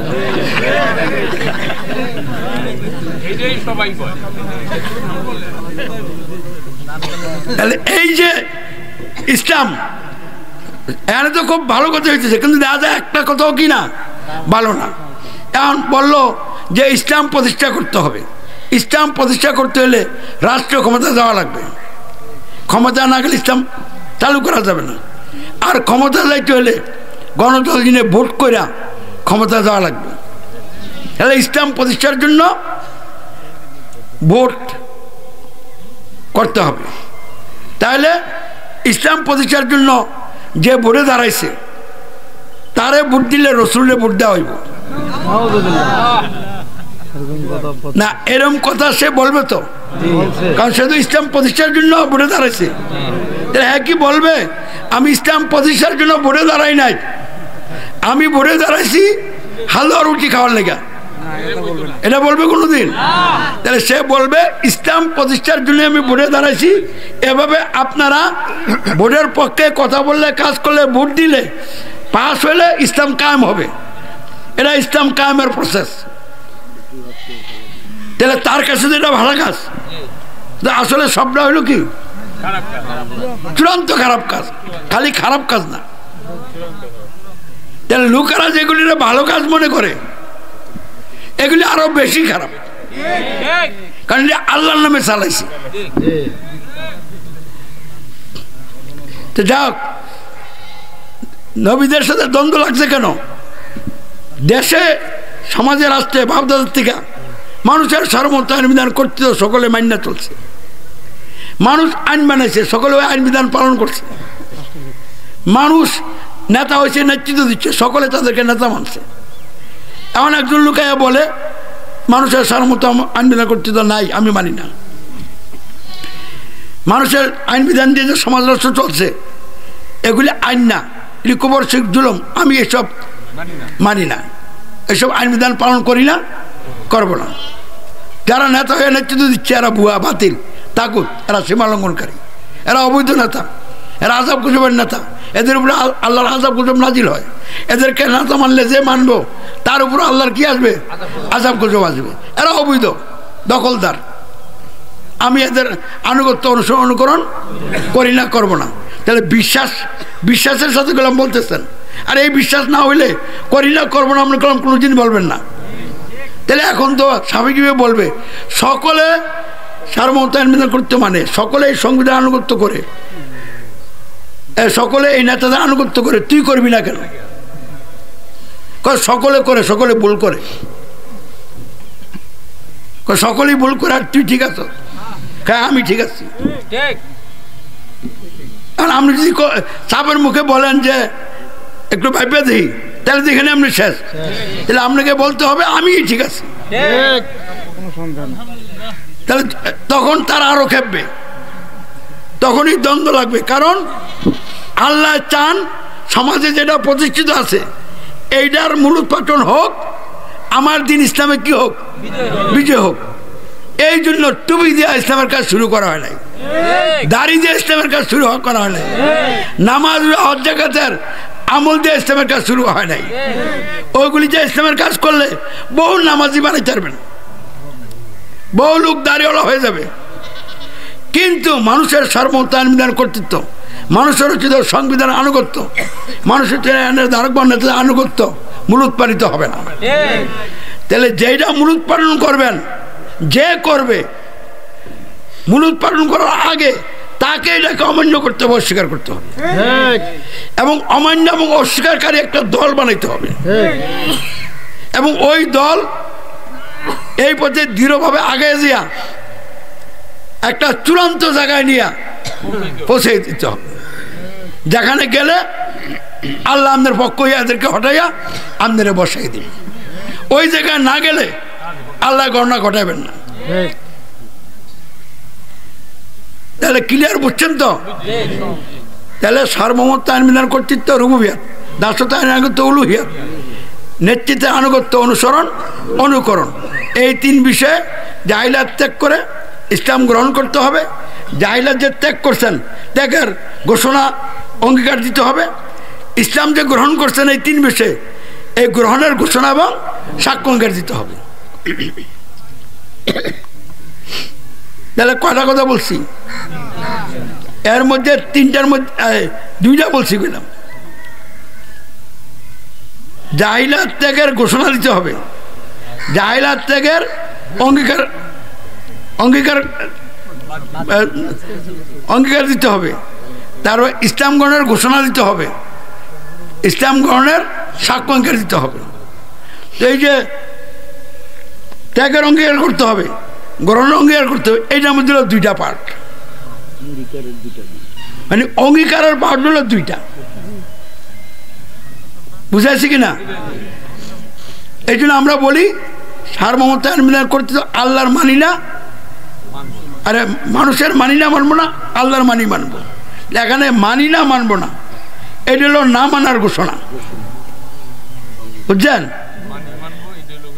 যে মানুষের সার্বভৌমত্ব আইন বিধান করতে ত্যাগ করছেন, এ মানুষের সার্বভৌমত্ব আইন বিধান করতে ত্যাগের অঙ্গীকার হয় না, ত্যাগের ঘোষণা হয়। আর মানুষের যে আইন বিধানের আনুগত্য, এটা ত্যাগের ঘোষণা হয় না, এটা ত্যাগের অঙ্গীকার। মানুষের যে আইনের ধারক বা নেতার আনুগত্য অনুকরণ ত্যাগের ঘোষণা হয় না, ত্যাগের কি অঙ্গীকার। কেমনি জিত হয়? মানুষের যে আইন বিধান পালন করি না, করব না। মানুষের যে আইনের ধারক বা নেতার অনুকরণ করি না, করব না। দাসত্ব আনুগত্য ঘোষণা করি, করব আল্লাহ। এখানে মানি মানবো আল্লাহর, এটা না করি করবো আল্লাহর। রসুলের শর্তহীন অনুকরণ মানি মানবো না, করি করব। তাহলে কোন জায়গায় কিভাবে বলতে হয় টু দি পয়েন্টে বুঝতে হবে, এভাবে না বুঝলে আপনি আগাইতে পারবেন না। তাহলে আল্লাহ রসুল হযরত মুহাম্মদ সাল্লাল্লাহু আলাইহি ওয়াসাল্লাম যে পরিস্থিতি সারা দুনিয়ায় ছিল, এই পরিস্থিতিতে শান্তি আনার জন্য আগে সমস্যাগুলি তুলে ধরছেন। কোন কারণে অশান্তি? তো আমাদের আলোচনায় কারণ বলা আছে না, যে এক নাম্বার কারণ হইল মানুষের সার্বভৌমত্ব আইন বিধান কর্তৃত্ব। যদি মানুষের সার্বভৌমত্ব আইন বিধান করতে মান্য নেয়, তাহলে এক নাম্বার কারণে ঢুকে গেল। দুই নাম্বার হলো মানুষের তৈরি আইন বিধানের আনুগত্য। মানুষ যদি মানুষের আইন বিধান অঙ্গীকার করে নেয়, তাহলে দুই নাম্বার কারণে ঢুকলো। তিন নাম্বার কারণ হলো মানুষের আইনদার যারা নেতা বা সরকার, তাদের অনুসরণ এবং অনুকরণের অঙ্গীকার। তাহলে এই তিনটা কারণ যদি কোনো সমাজে থাকে, তখন এই সমাজের লোকদের মধ্যে দিন দিন খালি পাপের মাত্রা বাড়বে। কারণ এরা সব গুমরা, এরা সব কি গুমরা। তো এরা যদি হেদায়েত হইতে না চায়, গুমরাটিকে ধরে রাখে, আল্লাহ আরো বেশি গুমরা করে দেয়। যে গুমরা হইতে চায় আল্লাহ তাকে কি করেন? গুমরা করেন। আর যে হেদায়েত হইতে চায় আল্লাহ তারা হেদায়েত দান করেন।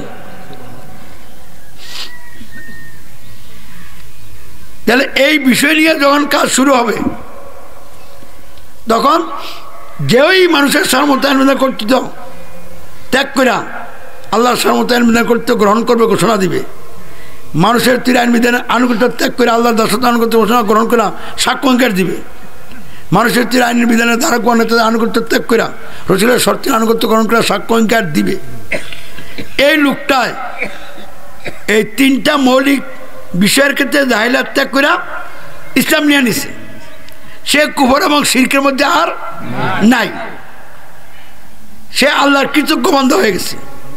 আল্লাহ যেটা চাইছিলেন সেটা বুঝালাইছে, গ্রহণ করে লেছে।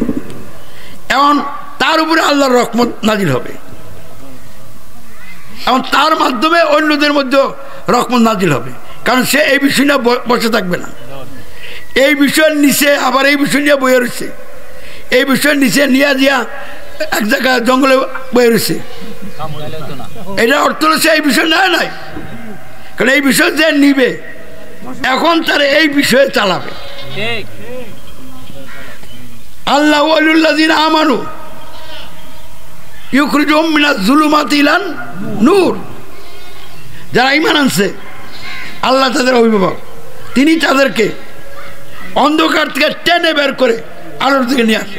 তো আল্লাহ সার্বভৌম মালিক, টান দিলে আর আপনি জাহিলাতে থাকবেন? তাহলে ঈমান ঠিক মতো যে আনছে তারা আর কোনো জাহিলাত ব্যারিকেড দিয়ে আটকে রাখতে পারবে না। আল্লাহ টান্না বার করে নিব, এমন চেতনা দিব, এমন হিম্মত দিব, এমন সাহস দিয়ে দিব, এমন জ্ঞান দিয়ে দিব, সে ওই জ্ঞানে এখন চতুর্দিকে পথ দেখবে। সকলে যে অন্ধকার, সে দেখবে আলো।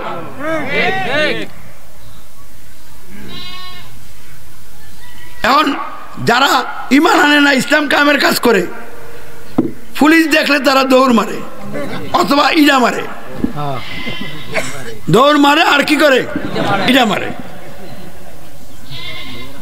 আর আমাদের বক্তব্য হলো এই, ইটা মারা যাবে না, দৌড়ান যাবে না, আল্লাহর উপর ভরসা করে ইমানের পরীক্ষা দিতে হবে। ফলে তারাই দৌড় মারবে। এরপরে মানুষ চতুর্দিকে তাকিয়ে দেখবে ব্যাপার কি, পুলিশ তাদের রাইফেল টাইফেল ফালাইয়া দৌড় মারলো কেন? এখানে একটা কি আছে, ঘটনা আছে।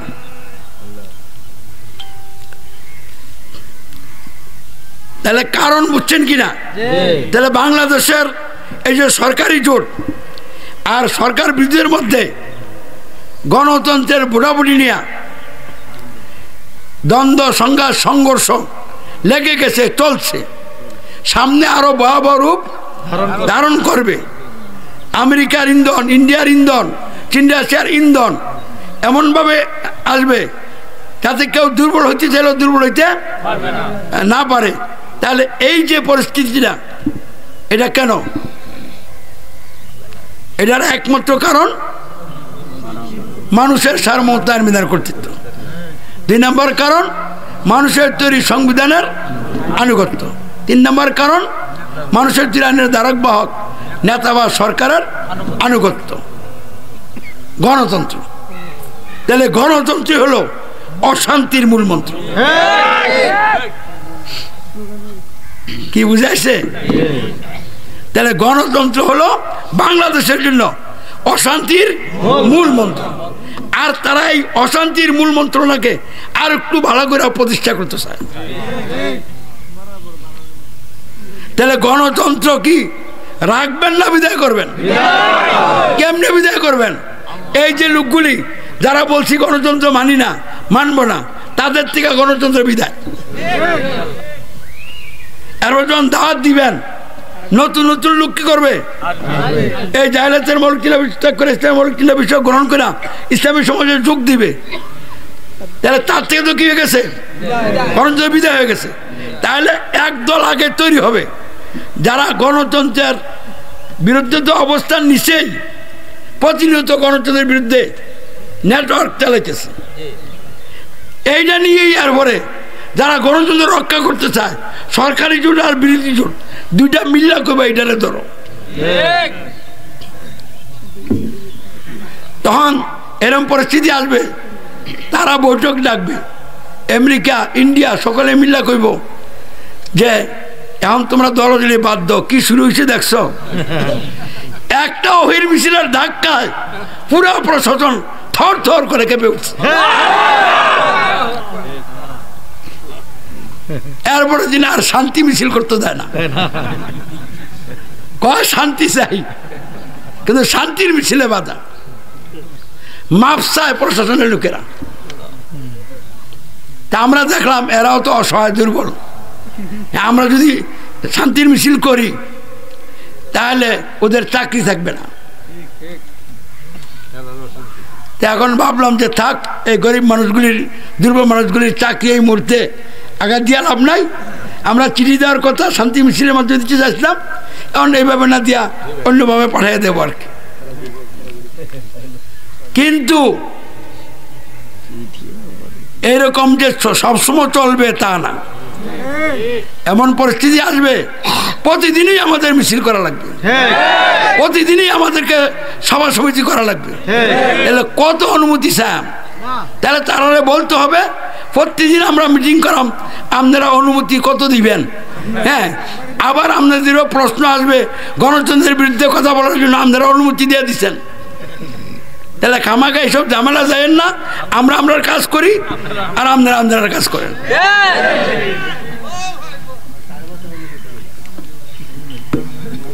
তাহলে কারণ নিয়ে আর বিস্তারিত কথা বলার দরকার নাই। একই কারণ সৌদি আরবে, একই কারণ আমেরিকা, চীন, রাশিয়া, পাকিস্তানে, হিন্দুস্তানে, পৃথিবীর প্রতিটি রাষ্ট্রে। তাহলে এই কারণগুলির সমাধান কেমনে হবে এটাও বলে ফেলছি। আমি এই তিনটা কারণ থেকে যখন বেরিয়ে আসবো, সমাধান নিব, তাহলে সকলের সমস্যা থাকলো আমি নাই। আমি যখন আপনাকে দাওয়াত দিব, 10 জনকে দাওয়াত দিলাম, 3 জন বুঝা গ্রহণ করলো, তাহলে এই 10 জনের মধ্যে 3 জন সমস্যা নাই, 7 জন সমস্যা আছে। কারণ আমি এই 3 জনের সাথে নিয়ে আরও মানুষের দাওয়াত দেবো। তো এরকম দাওয়াত দিতে দিতে একটা টিম বের হবে যারা আল্লাহর হেদায়েত পাওয়ার যোগ্য। কারণ কোন ধরনের লোক হেদায়েত পাবে এটা কোরআনে বলা আছে। তখন আপনারা হেদায়েত পাওয়ার লোক দেখেই তো এই দাওয়াত কবুল করছেন। তাহলে এই তো এই লোক আরো আছে না? তো এইভাবে যখন একটা টিম তৈরি হয়ে যাবে, তখন শয়তানের মাথা খারাপ ভালোভাবেই হবে। তখন মানুষের অবস্থা ধারক বাহক অনুসারীরা সারা পৃথিবীর সবজি একটা নইয়া ইসলামী সমাজের বিরুদ্ধে মাঠে নামবে। এখন বাংলাদেশে যে সকলে মিল্লা নামে না, এটা আল্লাহর একটা একমত হইতে পারে, কৌশল হইতে পারে যে এমনি দেশকেন্দ্রিক তাদের বিরুদ্ধে নামাইতাম না। 100টা সবজি সরকার একানো কইরা সবজি দিয়ে আর বলে তাদের বিরুদ্ধে নামায়। আমি দেখাই দাম সার্বভৌমত্ব আসলে কার। আর এই সুযোগে আমরা কাজ আগায় নিলাম। আল্লাহ করলো যে এই নিরিবিলি যেহেতু আমার বাধা বিঘ্ন কম, এই সুযোগে তোরা কি কর, দাওয়াতি কাজ করে লোক কিছু আরো জমাইলাম। কারণ ইমান নিয়ে দাঁড়াইতে তো একটা টিম লাগবো।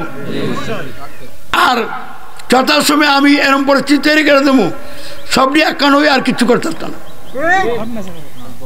এর সম্ভাবনা উড়িয়ে দেওয়া যায় না। কারণ সরকারি জোট, সরকার বিরোধী জোট মারামারি কইরা, খুনাখুনি কইরা এরপর যদি বেদিশা হয়ে যায়, এরপর যদি রাষ্ট্রটা অর্থনৈতিকভাবে পঙ্গু হয়ে যায়, এরপরে রাষ্ট্র চালানো তো কঠিন হইব। টাকা নাই, পয়সা নাই, কর্মচারীদেরকে বেতন দিয়ে করতে গা, মেল ফ্যাক্টরি বন্ধ হয় না, দোকান মানুষ বন্ধ করে দেয় না, মূলধন শেষ, নতুন করে মূলধন আনতে পারতেছে না, এখন এমনিতে বন্ধ হয়ে যায়। তাহলে এমন এক পরিস্থিতি আল্লাহ তৈরি করে দিতে পারে যে এই রাষ্ট্র চালানোর দায়িত্ব জাহিলিয়াত দেওয়ার কেউ নিতেই চাইবে না।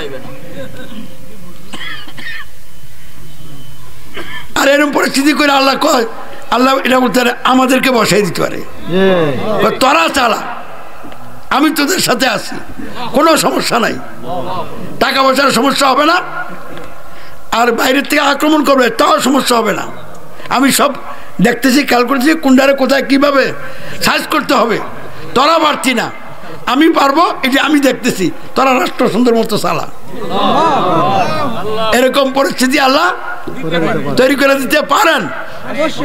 তো যেহেতু পারেন, আমরা সেই মালিকের কথা দিতে নামছি না। কোথাও কোনো ভেজাল করতে চান? তাহলে ভেজালের চিন্তা নাই, সিদ্ধান্ত নাই, সব ভালো করব, চলার পথে কোনো বলে গেলে ক্ষমা চাই। আল্লাহর ইচ্ছার সাথে আমরা মিলে গেছি গা, তাইলে হবে না কেন? তাহলে ভবিষ্যৎবাণী যেগুলি বলছিলাম এগুলি যেহেতু রসুলের কথা, তাহলে এখানে তো অবিশ্বাস করার কিছু নাই। তাহলে রসুলের ভবিষ্যৎবাণী আজকে ফিলিস্তিনি সহ সারা পৃথিবীর নির্যাতিত মুসলিমদের পক্ষে আসছে। দীর্ঘদিন পর্যন্ত এই মুসলিমরা দুনিয়ার ক্ষমতাধরদের দ্বারা নির্যাতিত হয়ে আসতেছে। মুসলিম রাষ্ট্রগুলির মধ্যে যারা ক্ষমতা আছে, এরা ক্ষমতায় থেকে ওদের আনুগত্য করে চলতেছে। কিন্তু ইদানিং মুসলিম রাষ্ট্রগুলির সরকারগুলিও আগের মতো ওই রাষ্ট্রগুলির সরকার আনুগত্য করতে রাজি না। তাহলে এই হিসাবে দেখা যাচ্ছে যে আল্লাহ মুসলমানদেরকে বিজয়ের দিকে দিচ্ছে, এই জন্য ওরা সংকটে পড়তেছে। তাহলে মুসলমানরা আর সংকট কি? তারা তো সংকটের মধ্যে জন্মগ্রহণ করছে, এরা তো সংকট নিয়ে কি চলতেছে। এই জন্য তাদের সয়ে গেছে গা, নির্যাতনকে তারা এখন তেমন কিছু মনে করে না, এটা তারা গ্রহণই করে নিছে। তাহলে এমন অবস্থায় তাদের আর কোনো সংকট নাই। এতদিন পর্যন্ত যেহেতু মুসলিম পরিচালনা নির্যাতিতই হয়েছে, আল্লাহ এখন তাদেরকে বিজয় দিবেন, যেমন রোমানদেরকে বিজয় দিয়েছিলেন, আর পার্সিয়ানদেরকে যেমনি ভাবে পরাজিত করেছিলেন। এই আমেরিকান সাম্রাজ্যবাদী শক্তিকে, ইসরায়েলের অবরোধ প্রথাকে, বিশ্বের মানুষের সার্বভৌমত্বের ভিত্তিতে, আইন বিধানের ভিত্তিতে নেতৃত্ব দানকারী স্বৈরাচারী সকল নেতা নেত্রীদের পতন ঘটিয়ে ছাড়বেন। ওরা পরাজিত হবেই, আর নির্যাতিত মুসলিম নিপীড়িত মানুষগুলির জয় হবে, আর সেদিন ইসলামী সমাজের জয় হবে। কারণ ইসলামী সমাজ রাসূলের তরিকায় কাজ করতেছে। আমরা গোরাবা, কোন দল নিজেদেরকে গোরাবা করতে রাজি না। এই ব্যাখ্যা বিষয়ে লেখে আর লেখছে যে আল্লাহ গোরাবাদের অন্তর্ভুক্ত কইর। তাহলে গোরাবা থাকা লাগবে তো। আমরা ইসলামী সমাজ হইলাম গোরাবা। আমাদের জন্য সুসংবাদ, বিজয়ের সুসংবাদ, রসুলের অনুসরণ করে ইসলাম কায়েমের সুসংবাদ। আর বাংলাদেশে ইসলাম কায়েমের অনুকূল পরিবেশ তৈরি হয়ে গেছে। যে অনুকূল পরিবেশ তৈরি না হইতো, আজকে এই 16 ডিসেম্বর বিজয় দিবসে এই 10টা থেকে এই পর্যন্ত শান্তিপূর্ণভাবে এই বিশেষ আলোচনা সভা আমরা করতে পারতাম। আল্লাহ রাব্বুল আলামিন সরকার, প্রশাসন, আওয়ামী লীগ, বিএনপি সব নিয়ে ঠান্ডা করে রাখছে, চুপ করে থাক, আর আমাদেরকে আল্লাহ চালাইয়া যাক।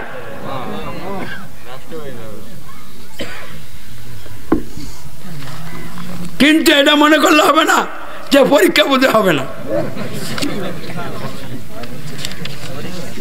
নবতের 5ম সাল, এই সালে হিরাক্লিয়াস ক্ষমতা আসছে, বুঝছেন? আর এই সালে আল্লাহ রসুল এই দাওয়াতি আন্দোলন কোন যা বললাম এই কাজ করতে যাইয়া কাফেরদের আবু জাহলদের তুবের মুখে পড়ছেন, তার অনুসারীদের উপরে জেল জুলুম নির্যাতন হয়েছে, চলছে। এমন অবস্থায় ইমানদারদের মধ্যে কিছু হতাশা চলে আসছে, রাসূলের সাহাবীদের মধ্যে কিছু দুর্বলতা চলে আসছে যে কেমনি কি হবে। রাসূলকে যা বলছে যে আপনি কি আমাদের জন্য দোয়া করেন না? আর আল্লাহ রাসূল বলছে তোমরা এত তাড়াতাড়ি ধৈর্য হারিয়ে ফেললা, যেগুলি চলছে এগুলি ইমানের পরীক্ষা। অতীতে তো এর চেয়ে আরো বেশি কি হয়েছে, পরীক্ষা হয়েছে, কিন্তু তারা তো ঘাবড়ে যায় নাই। তাহলে তোমাদেরকেও আল্লাহ পরীক্ষা করছে, পরীক্ষা দাও, বিজয় তোমাদের হবে। একদিন এরকম পরিস্থিতি আসবে হাজার থেকে মাউত পর্যন্ত তোমরা বিনা বাধায় চলাফেরা করতে পারবে বিজয়ীর বেশে। তাহলে এই প্রেক্ষাপটে এখনো হিজরত শুরু হয় নাই আবিসিনিয়ায়, কিন্তু এটা হিজরতের সাল। তো যারা মানে সামনে হিজরত হবে, এই জন্য এর আগে ইমানদারদেরকে আল্লাহর পক্ষ থেকে সূরা আনকাবুত নাজিল করে গাইডলাইন দিয়ে দিচ্ছে। আমরার জন্য সামনে আছে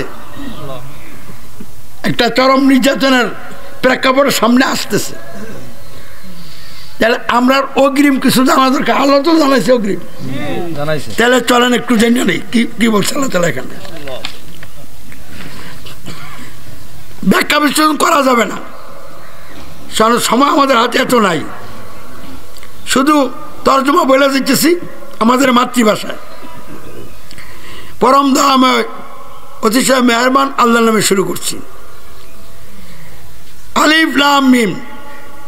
লোকেরা কি মনে করে নিয়েছে যে আমরা ঈমান এনেছি শুধুমাত্র এটুকু বললেই তাদেরকে ছেড়ে দেওয়া হবে আর তাদেরকে পরীক্ষা করা হবে না? অথচ আমি তো এদের আগে অতিক্রান্ত সকল লোককে পরীক্ষা করেছি। আল্লাহকে তো অবশ্যই দেখে নিতে হবে কে সত্যবাদী আর কে মিথ্যাবাদী। যেসব লোক খারাপ কাজ করছে তারা কি একথা মনে করে নিয়েছে যে তারা আমাকে ছাড়িয়ে যেতে পারবে? তারা বড়ই ভুল ও খারাপ ফয়সালা করছে। তারা ইমানদারদের প্রসঙ্গ কথা বলছে, আর যারা বাধা দিচ্ছে তাদের ব্যাপারও বলছে। ইমানদারদেরকে কি বলছে? যা চলছে না ইমানের পরীক্ষা। তো তোমাদেরকে আমি মহামূল্যবান জান্নাত দিব, পরীক্ষা না নিয়া এমনি দিয়ে নামো। জান্নাত অনেক মূল্যবান বিষয়, তাহলে সস্তা না। এটা যাইতে হলে পরীক্ষা দিয়েই করতে হবে, যাইতে হবে। এবং পরীক্ষা দিয়ে ফেল করলে যাওয়া যেত না, পরীক্ষা দিয়ে কি করতে হবে? পাস করতে হবে। কে তোমরা ঈমান আনছ আর কে আনো নাই? অন্ধ সকলে কো রব্বুল আল্লাহ। কে আমরা সকলে কি কই? মানে আসলে কজন রব্বুল আল্লাহর মধ্যে আছে আর কজনের নাই, এটা তো বোঝা যাইব যখন জেল জুলুম নির্যাতন হয়। যখন সরকারের পক্ষ থেকে ইসলামী সমাজ ব্যাপারে কঠোর কোনো সিদ্ধান্ত নিবে, তখন ইসলামী সমাজের সদস্য কখনো আছে, এটা খুঁজা খুঁজা টোকায় টোকায় যখন ধরার সিদ্ধান্ত আসবে, তখন রব্বুল আল্লাহ বলেন কিনা তখন বোঝা যাবে। তাহলে আল্লাহ বলে ওই জায়গায় নিয়ে আমি ছাড়বো। যারা সত্যিকার রব্বুল আল্লাহ এদেরকে আলাদা করব, আর যারা আমাকে বুকে ঢুকছে আসলে রব্বুল আল্লাহ না, এটিরে সরাইয়া দেয়। খাঁটির সাথে অখাঁটি রাখবো না। আর যারা তোমরা বাধা দিচ্ছ ইমানদারদেরকে ইমানের কারণে, সাবধান হয়ে যাও, সতর্ক হয়ে যাও। আমাকে তোমরা ডিঙ্গাইতে পারবে না, আমার ধরার মধ্যেই তোমরা আসো। যদি এই বাধা বৃত্তির অপতৎপরতা বন্ধ না করো, আমি ধরে বলবো কেউ তোমাদেরকে রক্ষা করতে পারবে না। যদি মনে করো এইভাবে ইমানদারদেরকে নির্যাতন কইরা সাইরা দেখাইবা, তাহলে এটা তোমরা ভুল ফয়সালা করতেছ। যে কেউ আল্লাহর সঙ্গে মিলিত হওয়ার আশা পোষণ করে তার জেনে রাখা উচিত আল্লাহর নির্ধারিত সময় অবশ্যই আসবে। মানে মৃত্যু অবশ্যই আসবে। এই কথাটা ভালো করে বিশ্বাস করে নাও। বিশ্বাস করে কি করো, আল্লাহর কাছে জবাবদিহি করার জন্য প্রস্তুতি হও। মরণের চিন্তা করো না, মাইরে নেবো খাই নেব এইসব চিন্তা বাদ দিয়া যেই দায়িত্ব দিছি এইটা নিয়ে দৌড়াইতে থাকো, বুঝাইছে? তাহলে জেল জুলুম নির্যাতন চলছে, আল্লাহ কি বলে এখন একটু সার দিয়া কাজ করো। তা আপনারা যে কোন পরিস্থিতি গরম, একটু এখন এটা না করলে হয় না। তাহলে এগুলি বলেন কেন? ওই যে দুর্বলতা আছে। তাহলে মৃত্যু হবেই, তাহলে মরা নিয়ে চিন্তা করে লাভ নাই। মানে ভালোভাবে যাতে মরতে পারো, আল্লাহর সন্তুষ্টি না যেন মরতে পারো, সেই দিকে এগিয়ে চলো। আর আল্লাহ সব কিছু শোনালেও সব কিছু জানেন। যে কেউই সংগ্রাম সাধনা করবে, এর সংগ্রাম সাধনা মানে কি? জিহাদ। জিহাদ মানে কি? সার্বভৌমত্বের কথা আল্লাহর মানি, মানুষের মানি না। মানুষের তৈরি সংবিধান আনুগত্য করি না, করবো না। তার সাথে আনুগত্য উপাসনা করবো একমাত্র আল্লাহর। মানুষের ত্রাণের ধারক বাগনাতে আনুগত্য সমর্পণ করি না, করবো না। শর্তের আনুগত্য করবো একমাত্র হযরত মুহাম্মদ ইসলামের। এই ঘোষণা সাক্ষাৎকার দিবেন আর লোকদেরকে বলবেন তোমরা আমার সাথে সামিল হও। এইটার নাম হইল জিহাদ। এই জন্য সময় দেওয়া, অর্থ দেওয়া, নিবেদিত হয়ে কাজ করা। যে কেউ সংগ্রাম করবে সে নিজেরই কল্যাণের জন্য করবে, এটা ইসলামী সমাজের জন্য করবে না, আমার নিজের কল্যাণের জন্য। আল্লাহ নিঃসন্দেহে বিশ্বজাহানের কারো মুখাপেক্ষী নন। এই কাজ না করলে আল্লাহর কোনো সমস্যা নাই। যে এই কাজ করলে আল্লাহর শান একটু বাড়বে আর না করলে শান কমবো, এরকম না। তিনি সার্বভৌম মালিক আছেন, থাকবেন। তাহলে এটা আপনি কেন করবেন? আপনার নিজের জন্য করবেন, আমিরকে খুশি করার জন্য শুধু আল্লাহকে খুশি করার জন্য, আপনার লাভের জন্য করবেন। তা আমির সাহেব যে বলে টাকা দেন, পয়সা দেন, সময় দেন, মিছিলে আসেন, কর্মসূচিতে আসেন, এখন আসলে আপনি যদি মনে করেন যে ইসলামী সমাজের অনেক উপকার করে দিচ্ছি, এটা না। আপনি আসছেন আপনার নিজের উপকারের জন্য। যত আসবেন, যত আগাইবেন, তত খালি কল্যাণ আপনার দিকে দৌড়ে আসবে। আর যারা ঈমান আনবে ও ন্যায় আমল করবে, তাদের দোষগুলো আমি তাদের থেকে দূর করে দেব এবং তাদেরকে তাদের উত্তম কাজের প্রতিফল দান করব। আমাদের অনেক দুষ্টু যে আছে না, ঈমান যদি আনেন আর যদি দিনের দাওয়াত দেন, জানমাল খরচ করে, এটা হলো আসল ন্যায় আমল। সালাত কালাম মূল ন্যায় আমল না। মূল ন্যায় আমলের জন্য এটা সহযোগী আমল। ইসলামী সমাজের কর্মসূচিতে থাকা ন্যায় আমল। ইসলামী সমাজের কর্মসূচিকে বাস্তবায়নের জন্য সময় দেওয়া, অর্থ দেওয়া, এগুলি ন্যায় আমল। দাওয়াত লোকদেরকে দেওয়া, মানুষের দ্বারে দ্বারে দেওয়া, এটি ন্যায় আমল। এই জন্য গালি শোনা ন্যায় আমল, সবর করা, ক্ষমা করা, এগুলি ন্যায় আমল। তাহলে এই ন্যায় আমলগুলো যদি আমি করি, তাহলে আল্লাহ বলতেছে তোমাদের মধ্যে দীর্ঘদিন জাহিলাতে ছিলা, অনেক দুষ্টুজি আছে, এগুলি আমি কি করে দিব? দূর করে দিব। তাহলে আপনি এখন চিন্তা করে দেখতে হবে, ইসলামী সমাজের সদস্য হওয়ার পরে আপনার আগের দোষগুলি আছে না দূর হয়েছে? যদি দূর হয় তাহলে বোঝা গেল যে ঈমান ঠিক আছে। আর যদি দেখা যায় যে দূর হচ্ছে না, আগের রোগগুলি মাথা ছাড়া ছাড়া দিয়া উঠে, তুই আমার গালি দিস, রাখ, ঈমান আছে দিকে কিছু করতেছি না, তো কই দিলেন।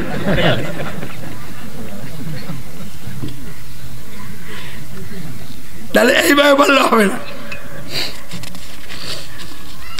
তাহলে এটা দোষ কিনা? তাহলে আল্লাহ কি চায়? তুমি এইভাবে কাজ করবা, এর জন্য গালি দিবে, তুমি রাগ করবা না, সে বুঝে নাই, তারে ক্ষমা করে দিবা, তার জন্য হেদায়েতের দোয়া করবা।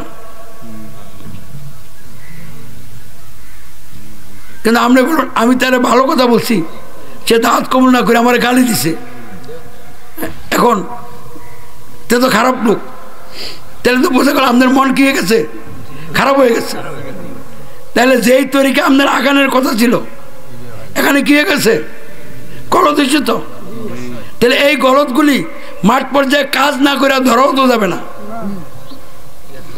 তাহলে যখন মাঠে কাজে যাবেন তখন বিভিন্ন রকমের পরিস্থিতি হবে। ওই পরিস্থিতি হওয়ার পরে কোরআনের সাথে মিলিয়ে দেখতে হইব যে আমার আচরণগুলি, কাজগুলি কোরআন ভিত্তিক হয়েছে কি না।